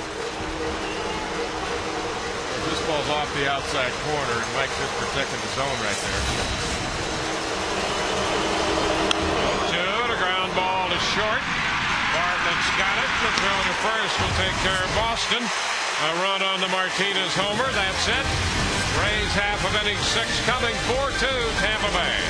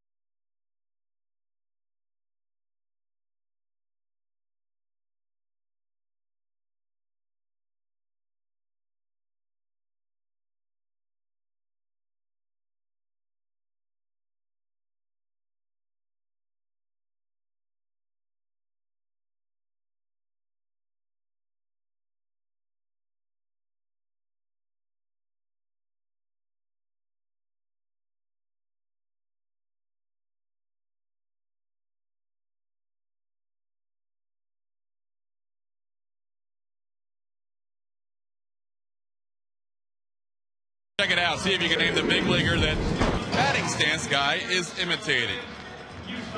Well, the answer for you, by the way, in our Rays Live post-game show. That's a stance of a guy who looked like he had a lot of hits. Make sure you watch the post-game show for the answer. Guys, more Rays Ask the Announcer questions at ask.therays@fox.com.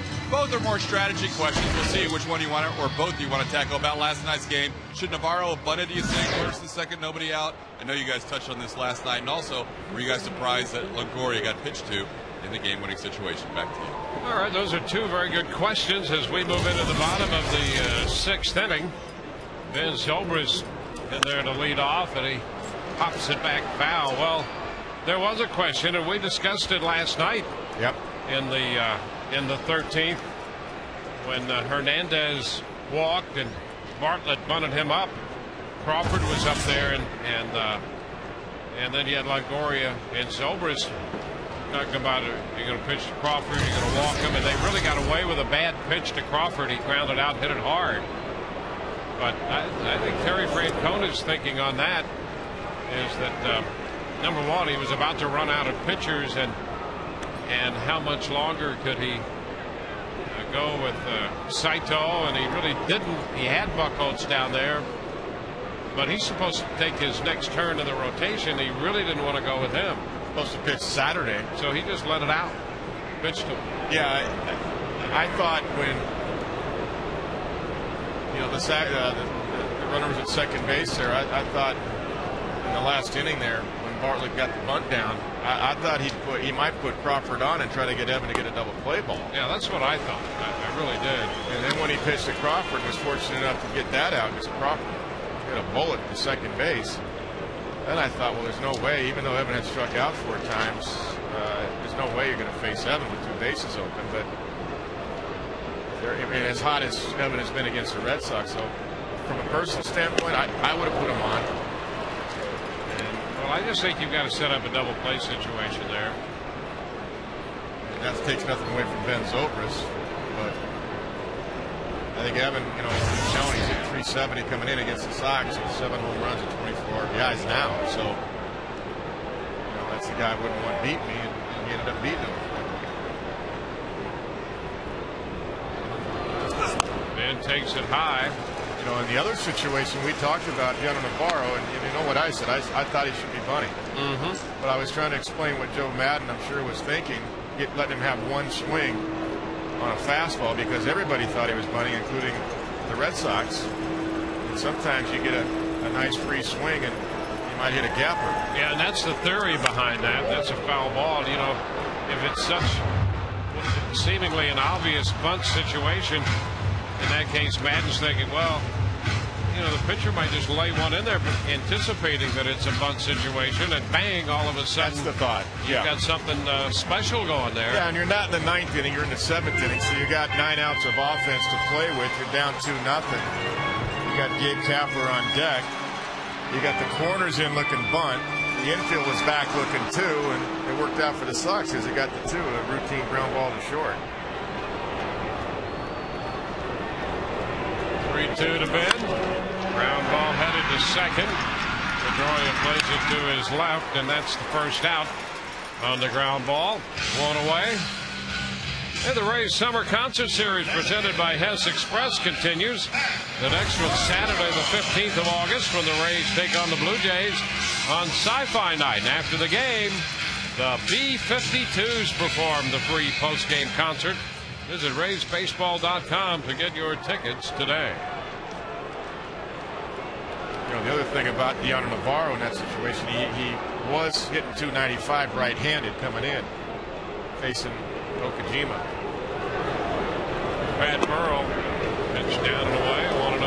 So, I've done it before. I've got to say, as a manager in the business, I've done the same thing before. What Joe was thinking, I've let one of my guys that's struggling, it's hitting pretty good from one side of the plate, have a shot at it, been burned. But I know what Joe was thinking. But I just thought I want to get Bartlett to the plate for sure. And as it turned out, Bartlett did get to the plate, got the RBI single, but it became a 2-1 game instead of 2-2. So you always get second guess as a manager. Well, they're fair questions. Yeah, they are. They're great questions. That's part of the fun of the game. There's a shot. High and deep and gone. Pat Burrell on a 2-0 pitch hits his 8th home run of the year. The Rays get the run back. That's going to make it 5-2. So Pat Burrell hits his 8th of the season. Boy, that's huge for Pat, too. He wants to contribute so badly. He's working his tail off.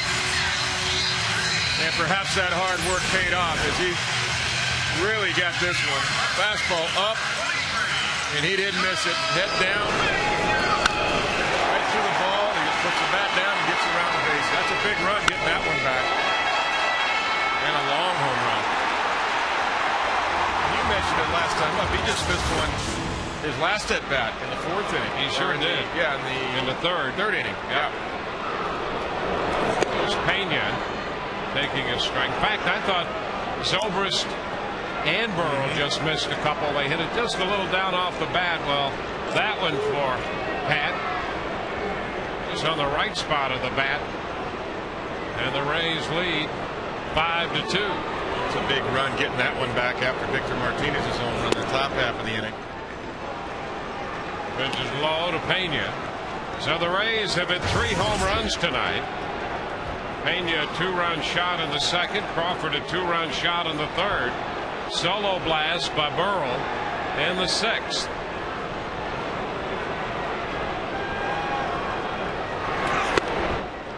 Pitch in. 2-1. So the Rays with their power swings in good order tonight. Brad Penny is over the 100 pitch mark now. You know, I mentioned in the pregame he's never gone 7 innings this year, which is surprising this year. I mean, in a rotation full time. 2-2, both bullpens busy now. Lance Cormier's up in the Rays bullpen, and Terry Francona has a righty and a left-hander. They have Del Carmen, the right-hander, and Billy Traber, whom they just added today. He's busy in the bullpen as well. They sent Josh Reddick down, the outfielder, and added a left-hander after last night's extra inning game.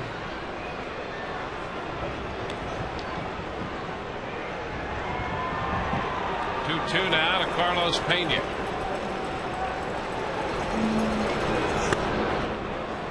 Takes for ball 3.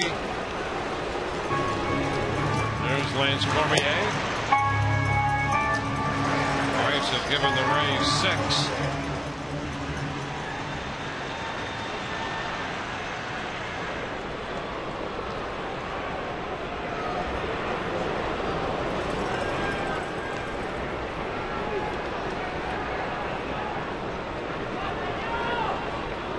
Carlos went 3-2 in the second and hit a fastball out of here. 3-2 now, and he bounces it foul. He has homered and struck out tonight.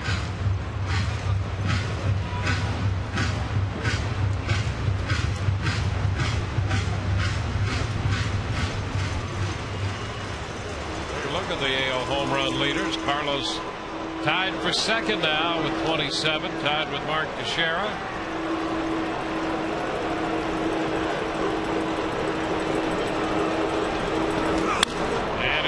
His bat lines the pitch foul down the right side. Boy, he didn't have much left of that bat in his hand either. Look at that. Another one of those two-tone bats. I'm assuming that's maple also.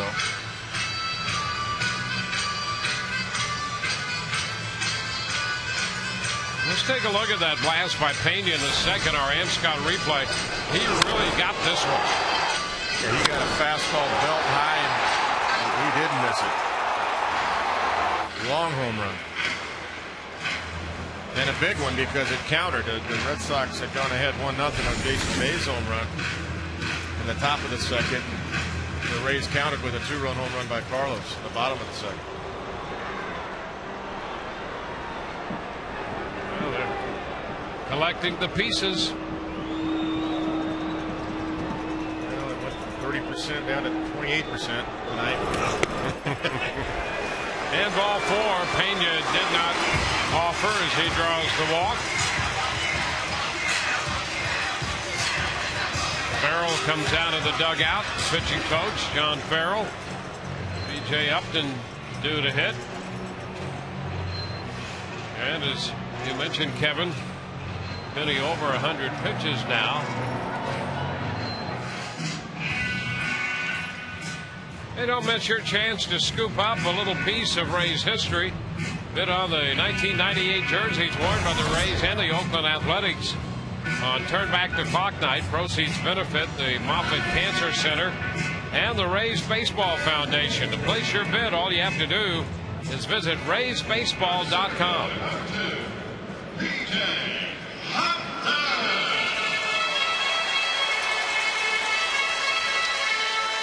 Well, B.J. Upton,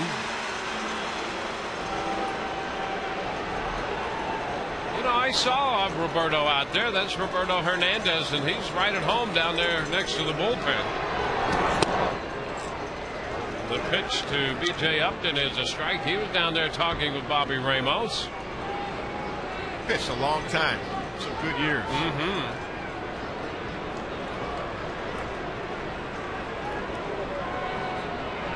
BJ hasn't hit one in a long time. He's due for a long ball. 7 on the year. And now he's down in the count. 0-2.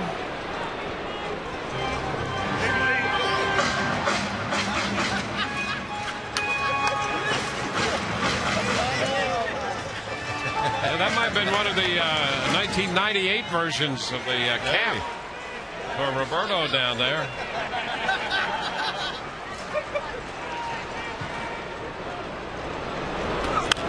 BJ skies it foul. Hey, you're right about the home run. He did not hit a home run in July. The last home run for BJ was on the 30th of June against Toronto. Yeah, he had started showing some good power, driving that ball to left center. Some good line drive power. Gets good backspin when he gets on top of those high fastballs, like he did his last at bat, that hard single to left.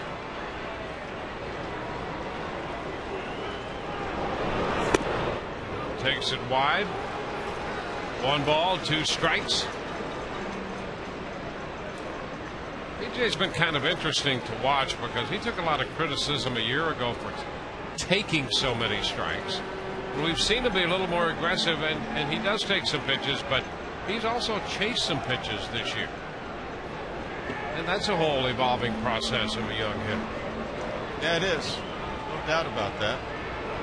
There goes Pena. The pitch is high. The throw going to be in time this time. Pena caught stealing for the 2nd time this year. Pedroia put the tag on him.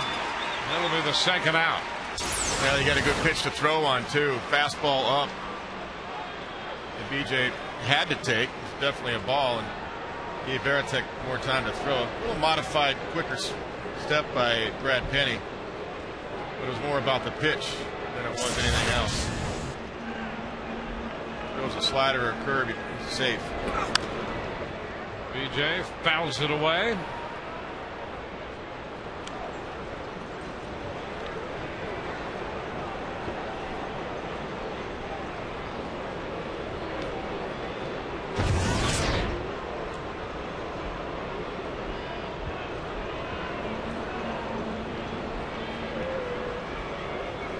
Holding the count at 2-2. The base is empty now.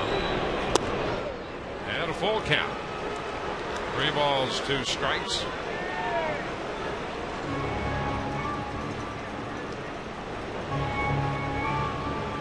Kapler's on deck.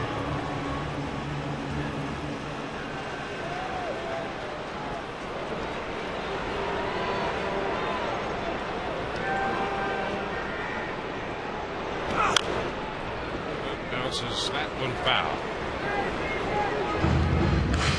So he'll see another 3-2 delivery.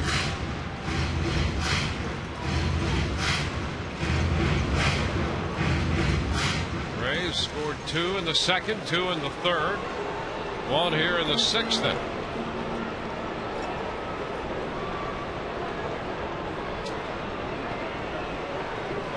seam fastball. He fouls this one away. I like the way he swung the bat in the fourth, and he's having a good at bat here against Penny in the sixth inning.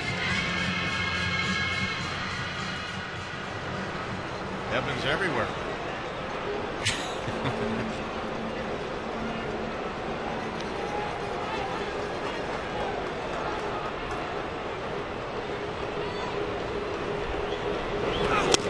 And strike three call. The close pitch. And so Upton is caught looking. The Rays add a run in the sixth. The home run from Pat Burrell, his 8th of the season. And the Rays lead at the end of 6, 5-2.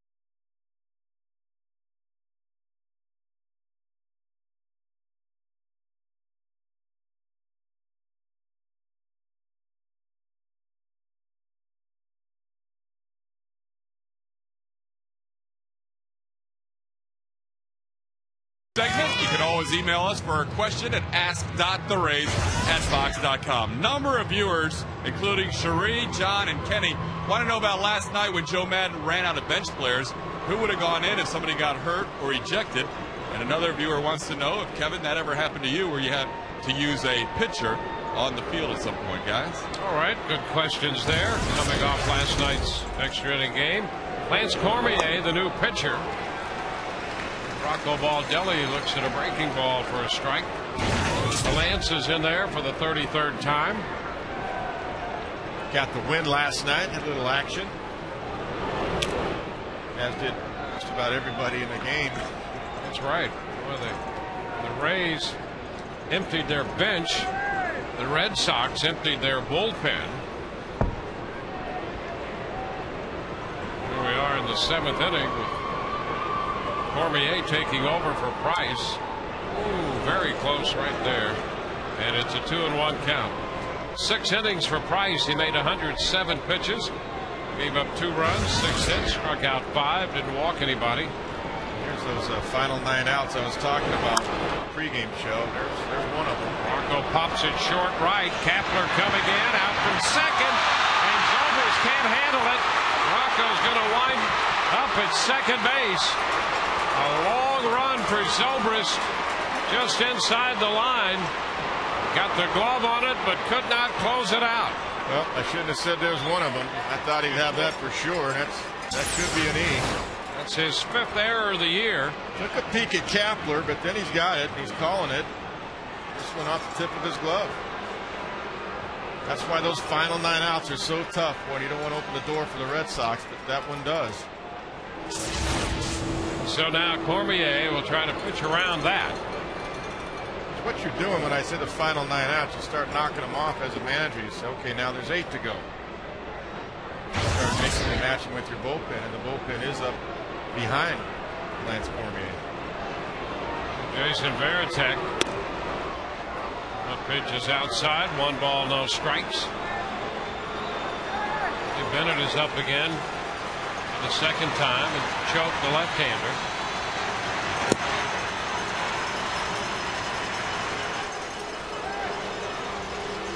1-0 the count here to Jason Varitek. That's a strike. Cut the outside corner. Started wide and broke over. And Varitek shaking his head. I think he thought it was outside. Yep. The height was fine. Tough to argue when you're a catcher with the umpire when you're trying to get the same thing for your guy. 1-2.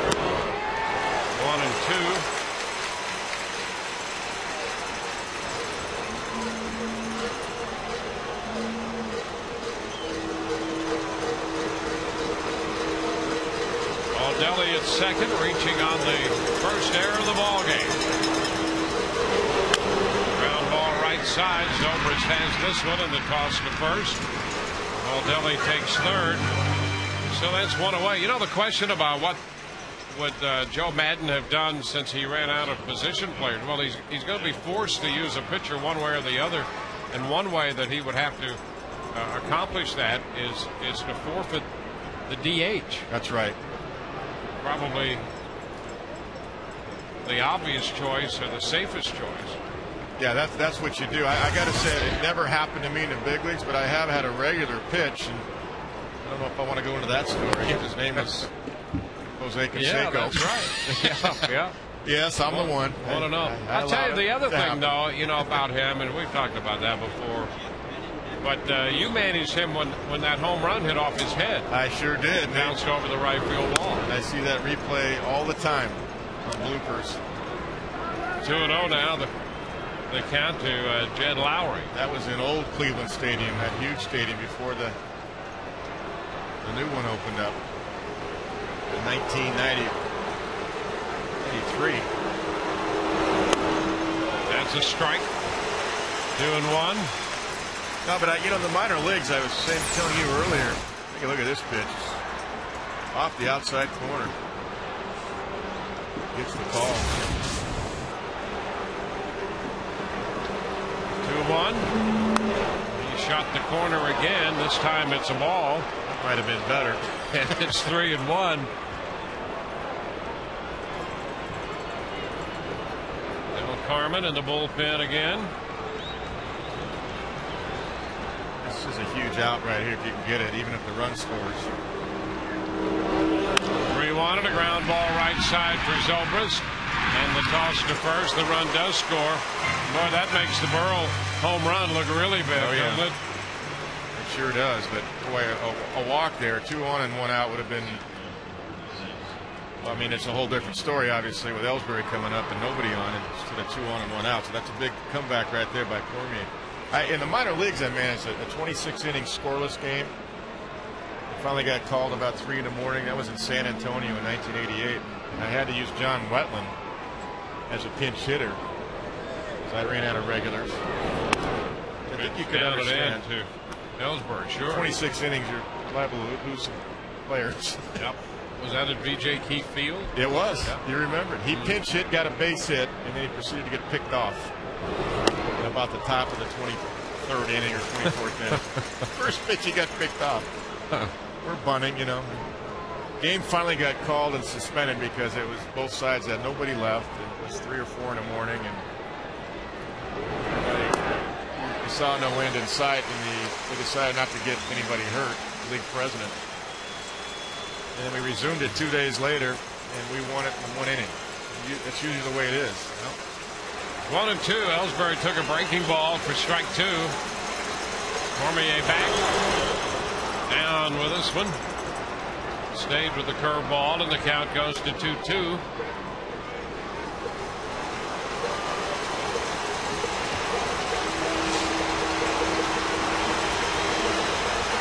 Yankees just put a 4 spot up in the 7th on Toronto to take a 6-3 lead there.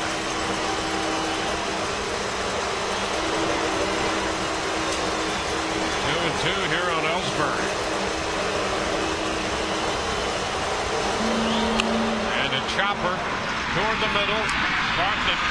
and throws in time to retire the side.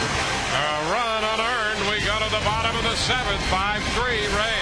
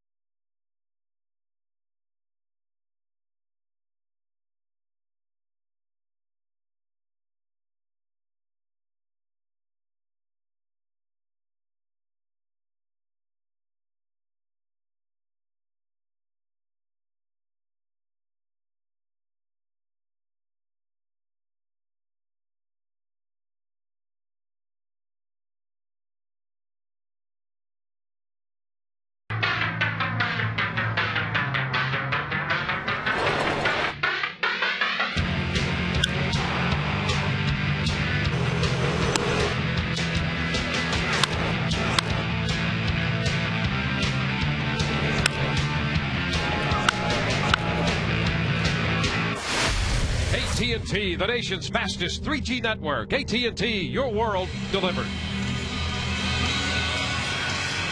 It's a 2-run ball game as we move into the bottom half of the 7th inning. Rays have been very good here at Tropicana Field in this series over the last couple of seasons late. The bullpen continues to be very good for the Rays into this year. Speaking of the bullpen, Manny Del Carmen is the new pitcher, and Gabe Gross pinch hits here for Gabe Kapler against him. 1 strike. Brad Penny made 117 pitches, 6 innings, 5 runs. He gave up 3 home runs. It gives way to Manny Del Carmen. You got to find a way to get that run back.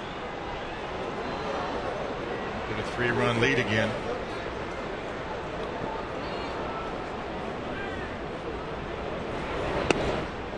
Gross takes it low. 1-1. Del Carmen was in the game last night for an inning. Not that 0 he's got there near the bottom of the chart. No home runs given up.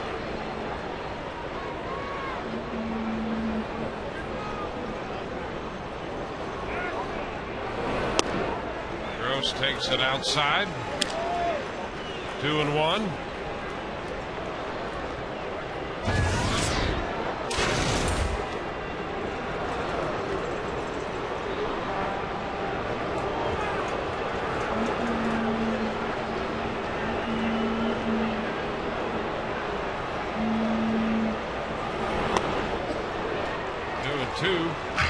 Got him out in front. He swung over that one. He did that last night to Gabe and struck him out. That changeup when he was behind the count last night. I think it was a 3-2 count. Struck him out.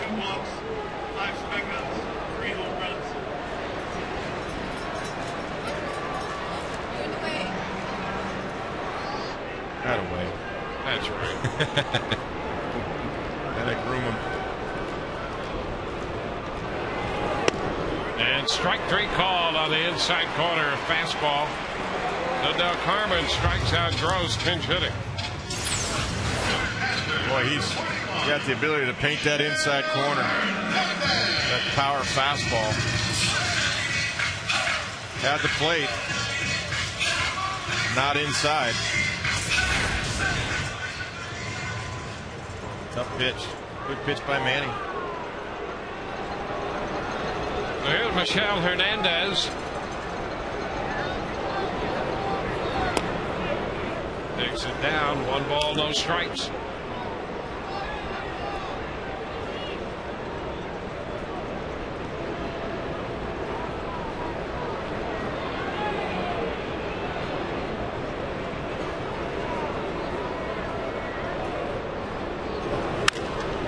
Fly ball right field. That'll send Baldelli back, but not all that deep. A few steps from the track. 2 outs.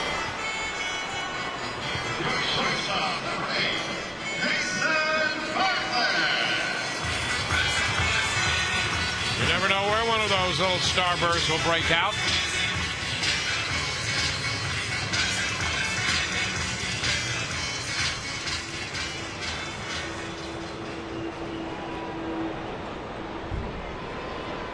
Jason Bartlett.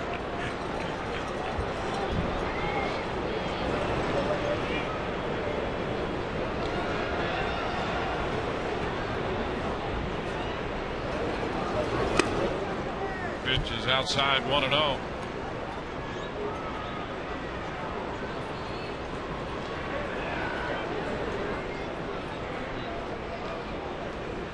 One ball, no strikes.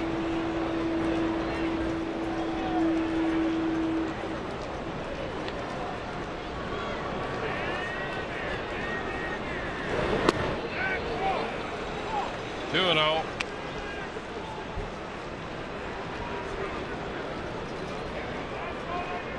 Two outs. He's against Manny Del Carmen.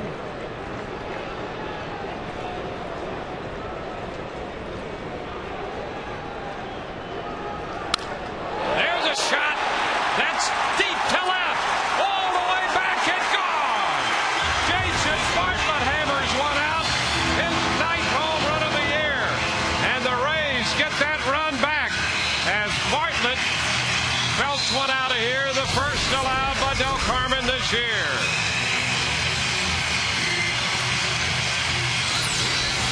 Yeah, Jason gets that run back. Big run. High fastball. Up out over the plate. That's because Jason got the count in his favor. 2-0. He got that hittable fastball.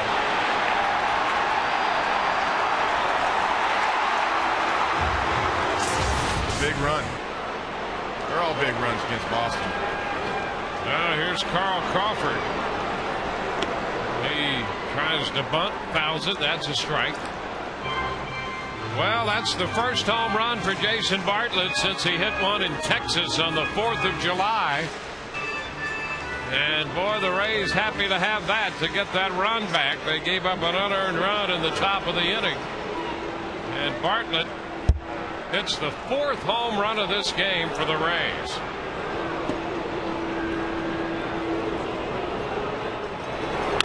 Ground ball to third. Euclid has it. Going to first in time. So the Rays are finished, but they add a run on one swing of the bat from Jason Bartlett. And now at the end of 7, the Rays again lead by 3, 6-3.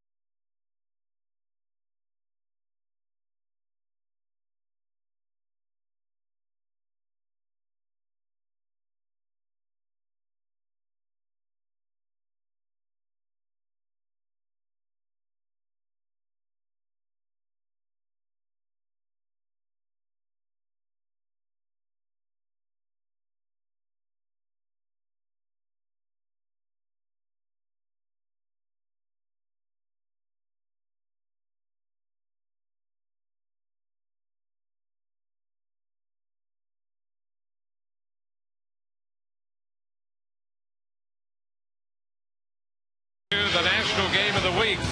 Jason Bay and the Red Sox head to the Bronx to take on Mark Teixeira and the Yankees.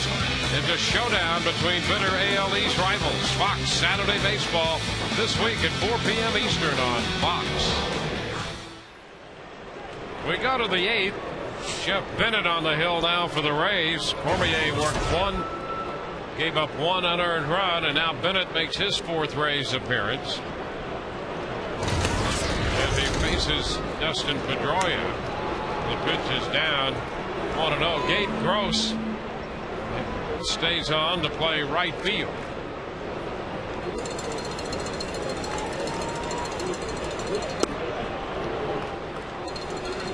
Two balls, no strikes. They're the 8th. New York leading Toronto in Toronto. It's 6-4. Got to throw strikes at this ball club. And Bennett is behind Pedroia. Wheeler is up in the bullpen for the Rays. The Rays used J.P. Howell last night for an inning and 2/3, and he pitched an inning on Monday. There's a strike. 3-1.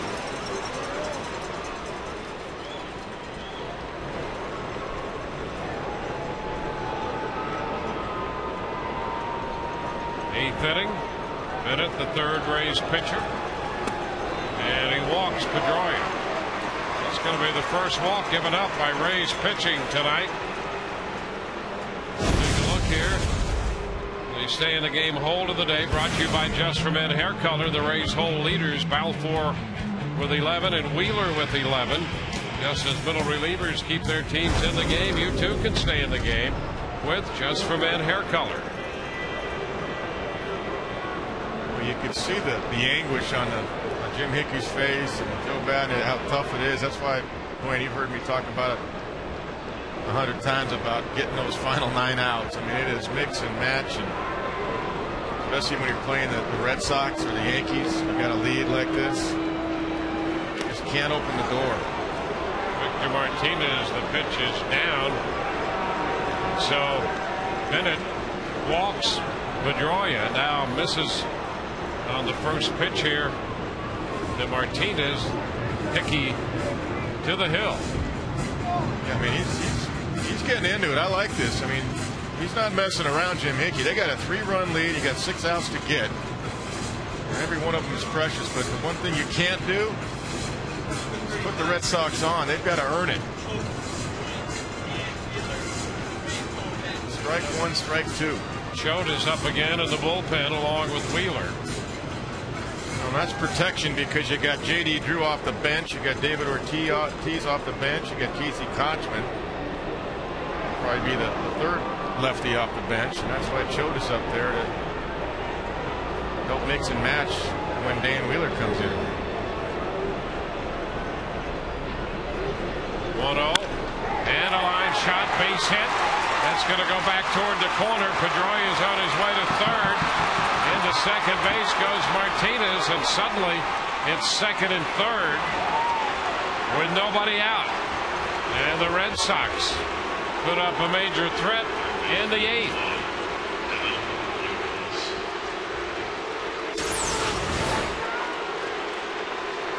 Now you got to get the ball down. That's a fastball up. Try to go down and away, just right up out over the heart of the plate. That'll be it. So Kevin Youkilis is due up. Joe Madden heads to the mound. Ball goes to the bullpen for Wheeler, and we'll be back in a moment.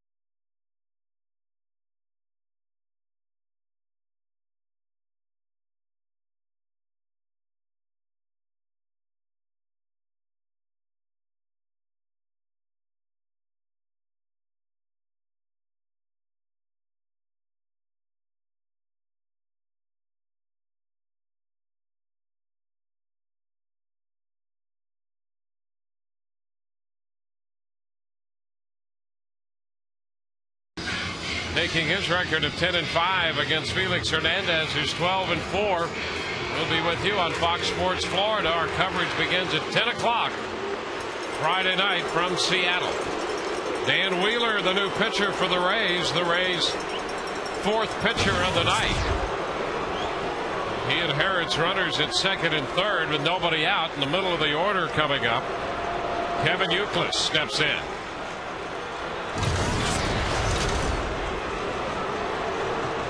And the pitch hit on the ground to third. Longoria goes to first. The run scores. So Pedroia crosses the plate. That will make it a 6-4 game. Evan had it out at home if he wanted to take it, but instead he's counting outs himself. He's taking the sure out. He had Pedroia, but if Pedroia would have stopped and gotten in the rundown, and actually that was wise by Evan, because he gets in the rundown, probably gets second and third. Unless you execute it perfectly. That was a smart play by Pedroia, and I think a smart play by Evan to take the out. Even though the run scored. You're counting outs. So now it's Jason Bay. Bay 1 for 3 tonight. And a ground ball to shortstop. Bartlett up with it and the throw to first in time. And so Bay is out. A couple of ground balls here in the 8th. The hitter will be Mike Lowell, the designated hitter.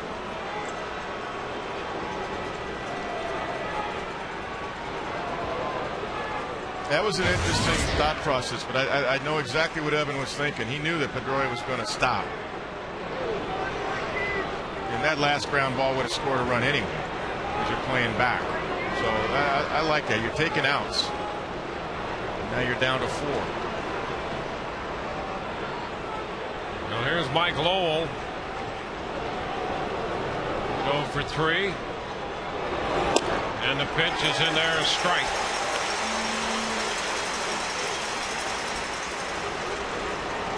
Lowell had all of his at-bats against the starter David Price.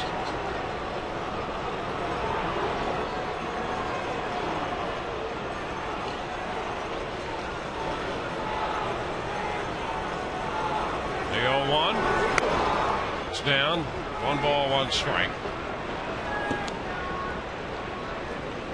Lowell struck out swinging on a fastball to the second. Called out on a fastball in the 4th and grounded to short in the 6th. There's Baldelli on deck.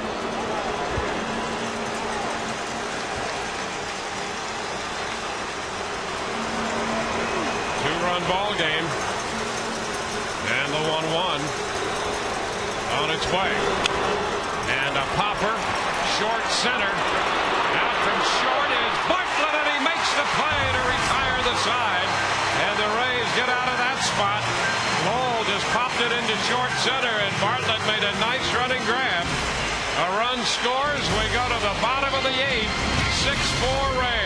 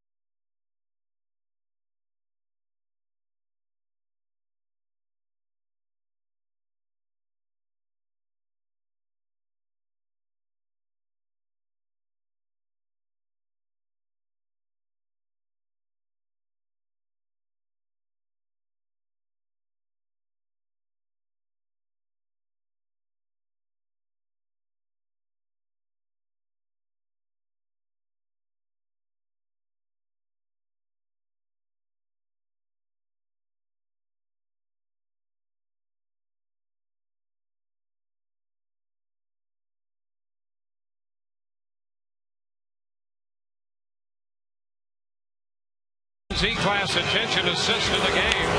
And on this little popper hit by Lowell, a nice job going out from shortstop as Bartlett makes the catch, crossing in front of Ben Zobrist in shallow center field.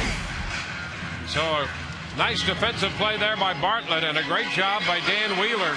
Super job.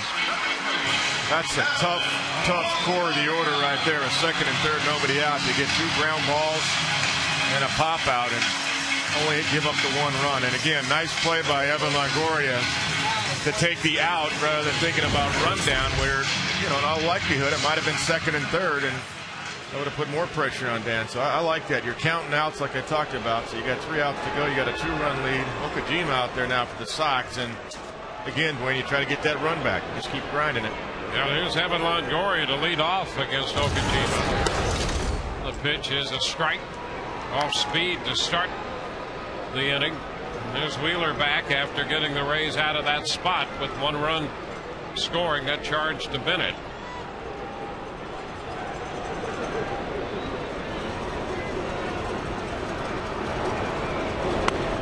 A little bit wide. It's 1-1. So right now the Rays have 6 runs on 7 hits. And the Red Sox have 4 runs on 7.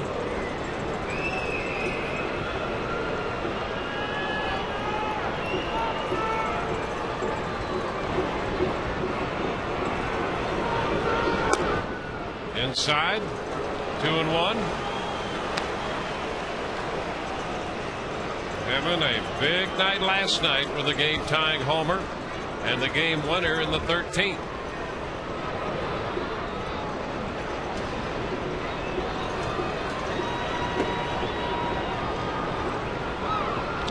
Changeup. And there's ball 3. Laid off that one. He got behind on a change. Zobrist will be next. Count on Longoria now 3-1.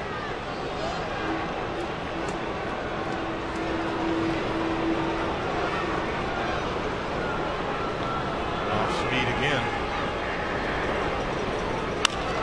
And a foul outside of third. Takes the count all the way to 3-2. Evan was sitting on that one. He knew he wasn't going to see a fastball 3-1. By the way, Nick Green is now in left field for Boston. There's Nick. Yeah, Jason Bays had a little hamstring twinge we talked about early in the game, so he had his at bat in the 8th. And I'm sure that's why he's out of there right now. 3-2 is fouled back. Out of play. Longoria to be followed by Zobrist and then Pat Burrell.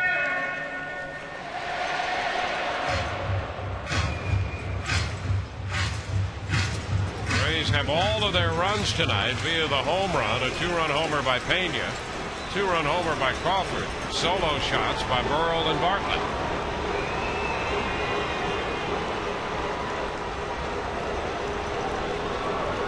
3-2 again to Longoria. And he's out on strikes. Well, Okajima started him with a changeup and ended him with one. 1 away. Got such good arm speed on that. And look at that tailing action to go with it. 78 miles an hour.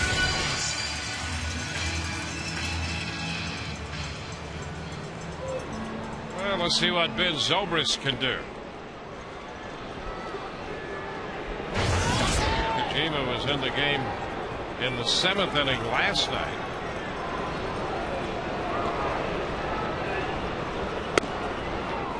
There's a strike.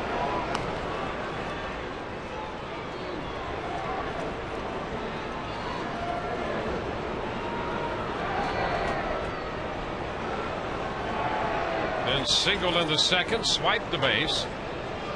Rays also have 3 steals tonight to go with the 4 home runs.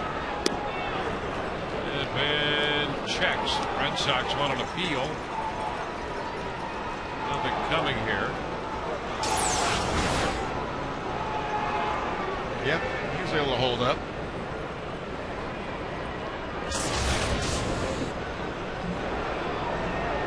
1-1 count.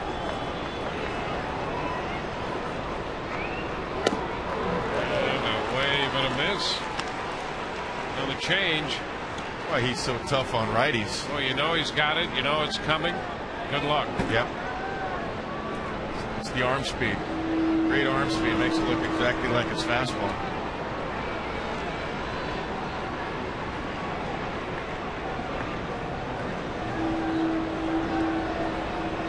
Two outside. Do him a fastball.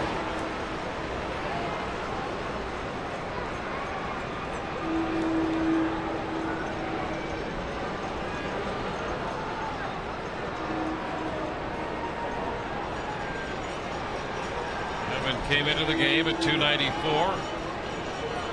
He's right there now. Zobrist takes it down. So full count. Ligori went 3-2. Now Ben Zobrist has gone 3-2. Pat Burrell on deck.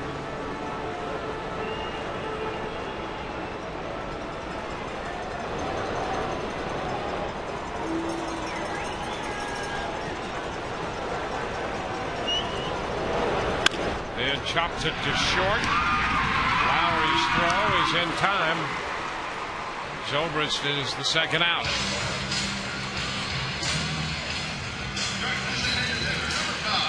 Rays postgame coming up immediately following the conclusion of this contest.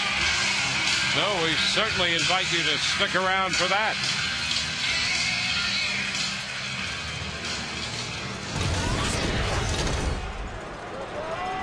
Here's Pat Burrell.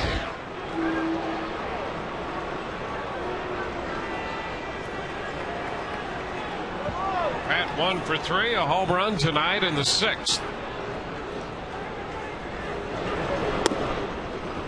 Pitch is too low. Pat 1 for 3 lifetime against Okajima. There's JP up in the bullpen for the Rays.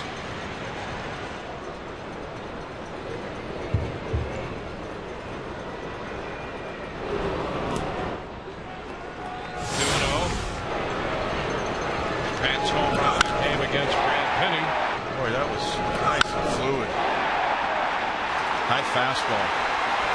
Bomb.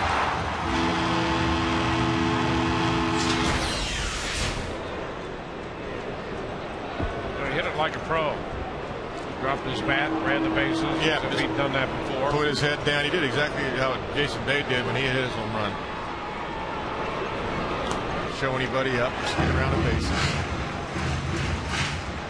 3-0 the count.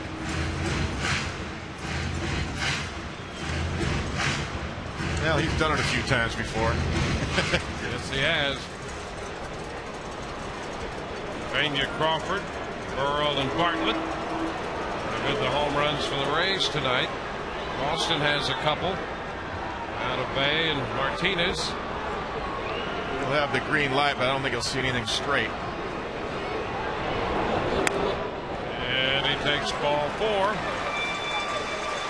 So Okajima walks Pat Burrell with Carlos Pena coming up.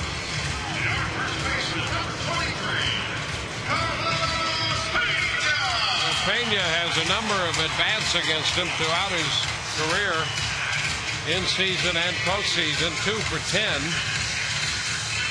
with 4 strikeouts and 3 bases on balls.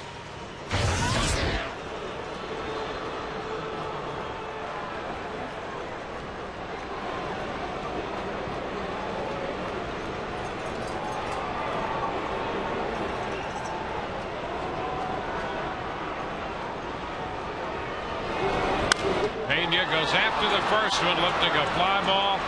Center field. Ellsbury making the call to retire the side. Rays leave a man. We go to the ninth. 6-4 Rays.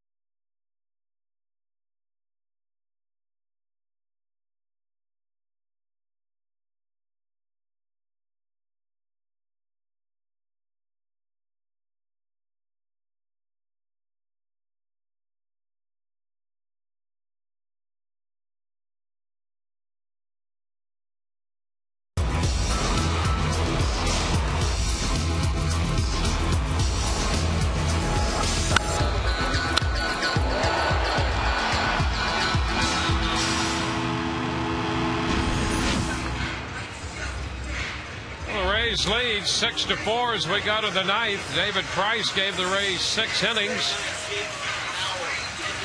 Dan Wheeler went to the mound here in the ninth inning for the purpose of forcing Terry Francona's hand with Rocco Baldelli due up.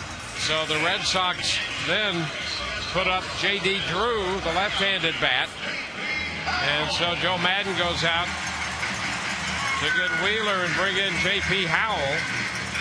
Here's the interesting thing about that. You know, it's the traditional lefty on lefty as opposed to a righty against a lefty. But in this particular case, kind of strange in that Drew is 2 for 13 lifetime against Wheeler and 6 of 11 against Howell. Yeah, that's strange. That's almost enough of a reference to make you say, well, maybe Dan should face him, but I'd rather have my closer start with nobody on base. You get 3 outs, and sometimes you got to put those matchups aside and say this is the right thing to do because you burn 2 players right here. And so it's J.P. Howell who has been closing and has been so good for the Rays. It'll be Drew. Then Varitek is due to hit next, and then Jed Lowry is due up. A couple of switch hitters in the inning. So J.P. Howell follows Price, Cormier, Bennett, and Wheeler. Wheeler got credit for a full inning in the 8th inning with a couple of ground balls and a little popper. And so J.P. Howell will pitch here for the Rays in the 9th. One thing about J.D. Drew, too, he works the count, and that's what the Red Sox need are base runners. But J.P.'s a strike thrower, too. And Dan did his job. He did a great job getting out of that 8th.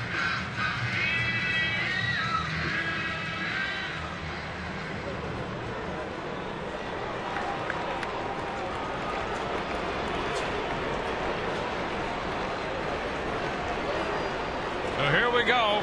Drew stepping in. Pinch hitting for Baldelli. And the first pitch is a strike. Drew started last night's game in right field.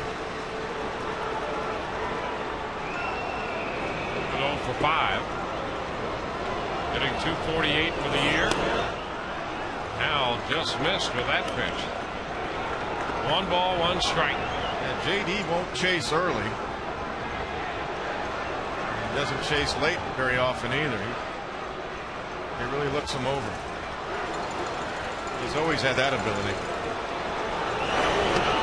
And he takes a strike. Now it's 1 and 2. Yeah, he's not bothered to have a 2-strike count on it. That'll send Evan Longoria to the shortstop position. He was up even with the bag at third just in case of a bunt. Look at the shift. 1-2. 2 balls, 2 strikes. New York hitting in the 9th at Toronto, now leading 8-4 in that game.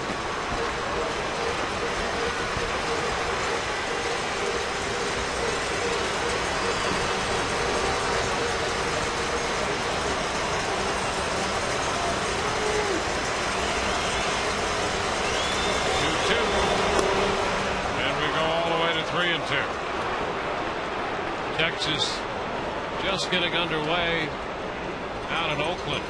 No score.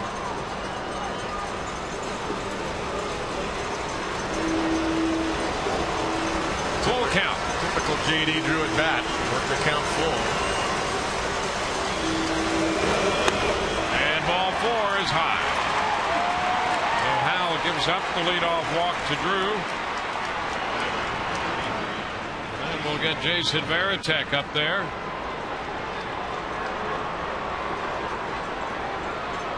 Should be hitting right-handed.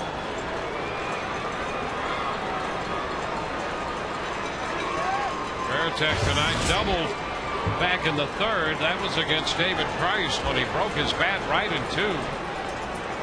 And still doubled, hit the ball off the wall and left. Since then, a fly ball to center and a ground ball to second. Got a good double play man too here in Varitek. He's also hitting from the right side.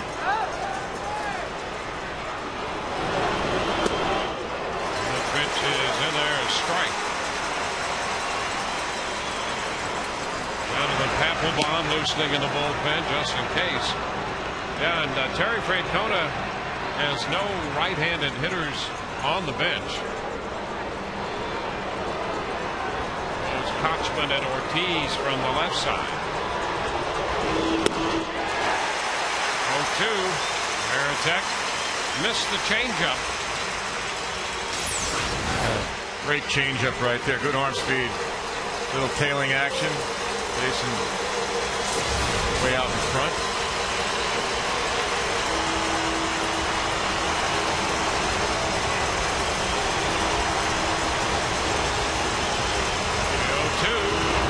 Strike three call. Boy, he got him with a fastball. He had him out in front on the changeup the pitch before, and look at this pitch. Yeah, he does that very well. He gets that inside corner and run back over a little bit, little tailing action. He's done that so many times this year. Jason thought it was in, but we've seen it both ways. A bit off the inside corner, maybe by an inch, but we've seen it both ways. And Jed Lowry, the bat right-handed. Pitch down as Lowry had shortened on the bat.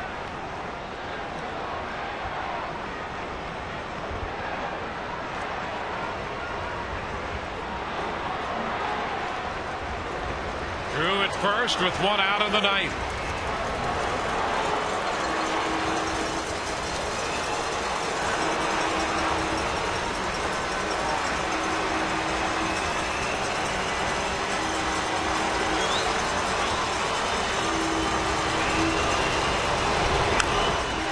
Foul ball, 1-1. Price for 6, Cormier for 1. Bennett faced a couple hitters, Wheeler for 1, and now it's J.P. Howell. JP's actually very similar to the Red Sox Okajima with the changeup against the righties and his curveball like Okajima.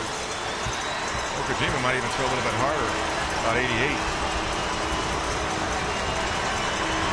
Over to first, and Drew's back in. Boy, I think it never hurts for a guy who features a changeup to throw to first a couple times, even if he's not interested in trying to keep a guy close. I just think it prolongs the situation for that hitter. Yeah, it does. And that's really what that was about. He knows JD's not going anywhere. And a foul. 1-2.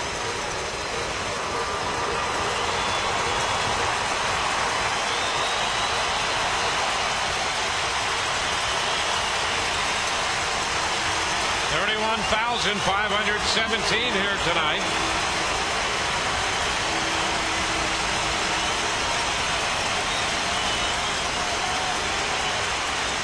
One and two the count to Jed Lowry.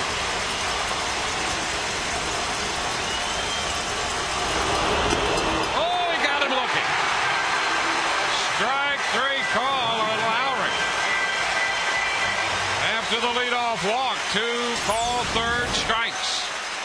Take a look right here. I think that was a little, I'm not sure if that was his, I think that was a little curveball, wasn't it? That's in a grip right there.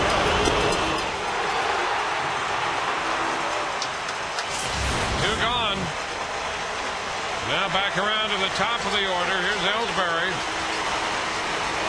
Jacoby Ellsbury.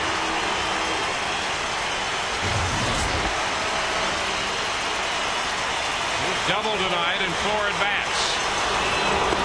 And he takes the first pitch. That's a strike. Yeah, that was a curveball that he got Lowry on. That's what's tough because the hitters will play the same thing. It's tough to tell his 3 pitches. Everything looks the same coming out of his hand.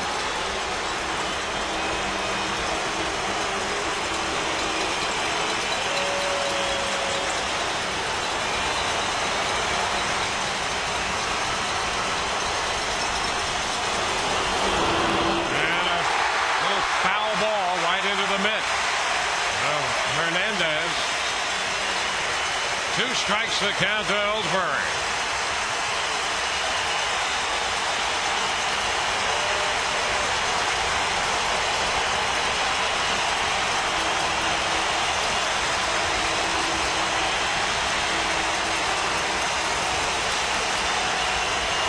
By 2, 6-4. The 0-2 on its way from J.P. Howell.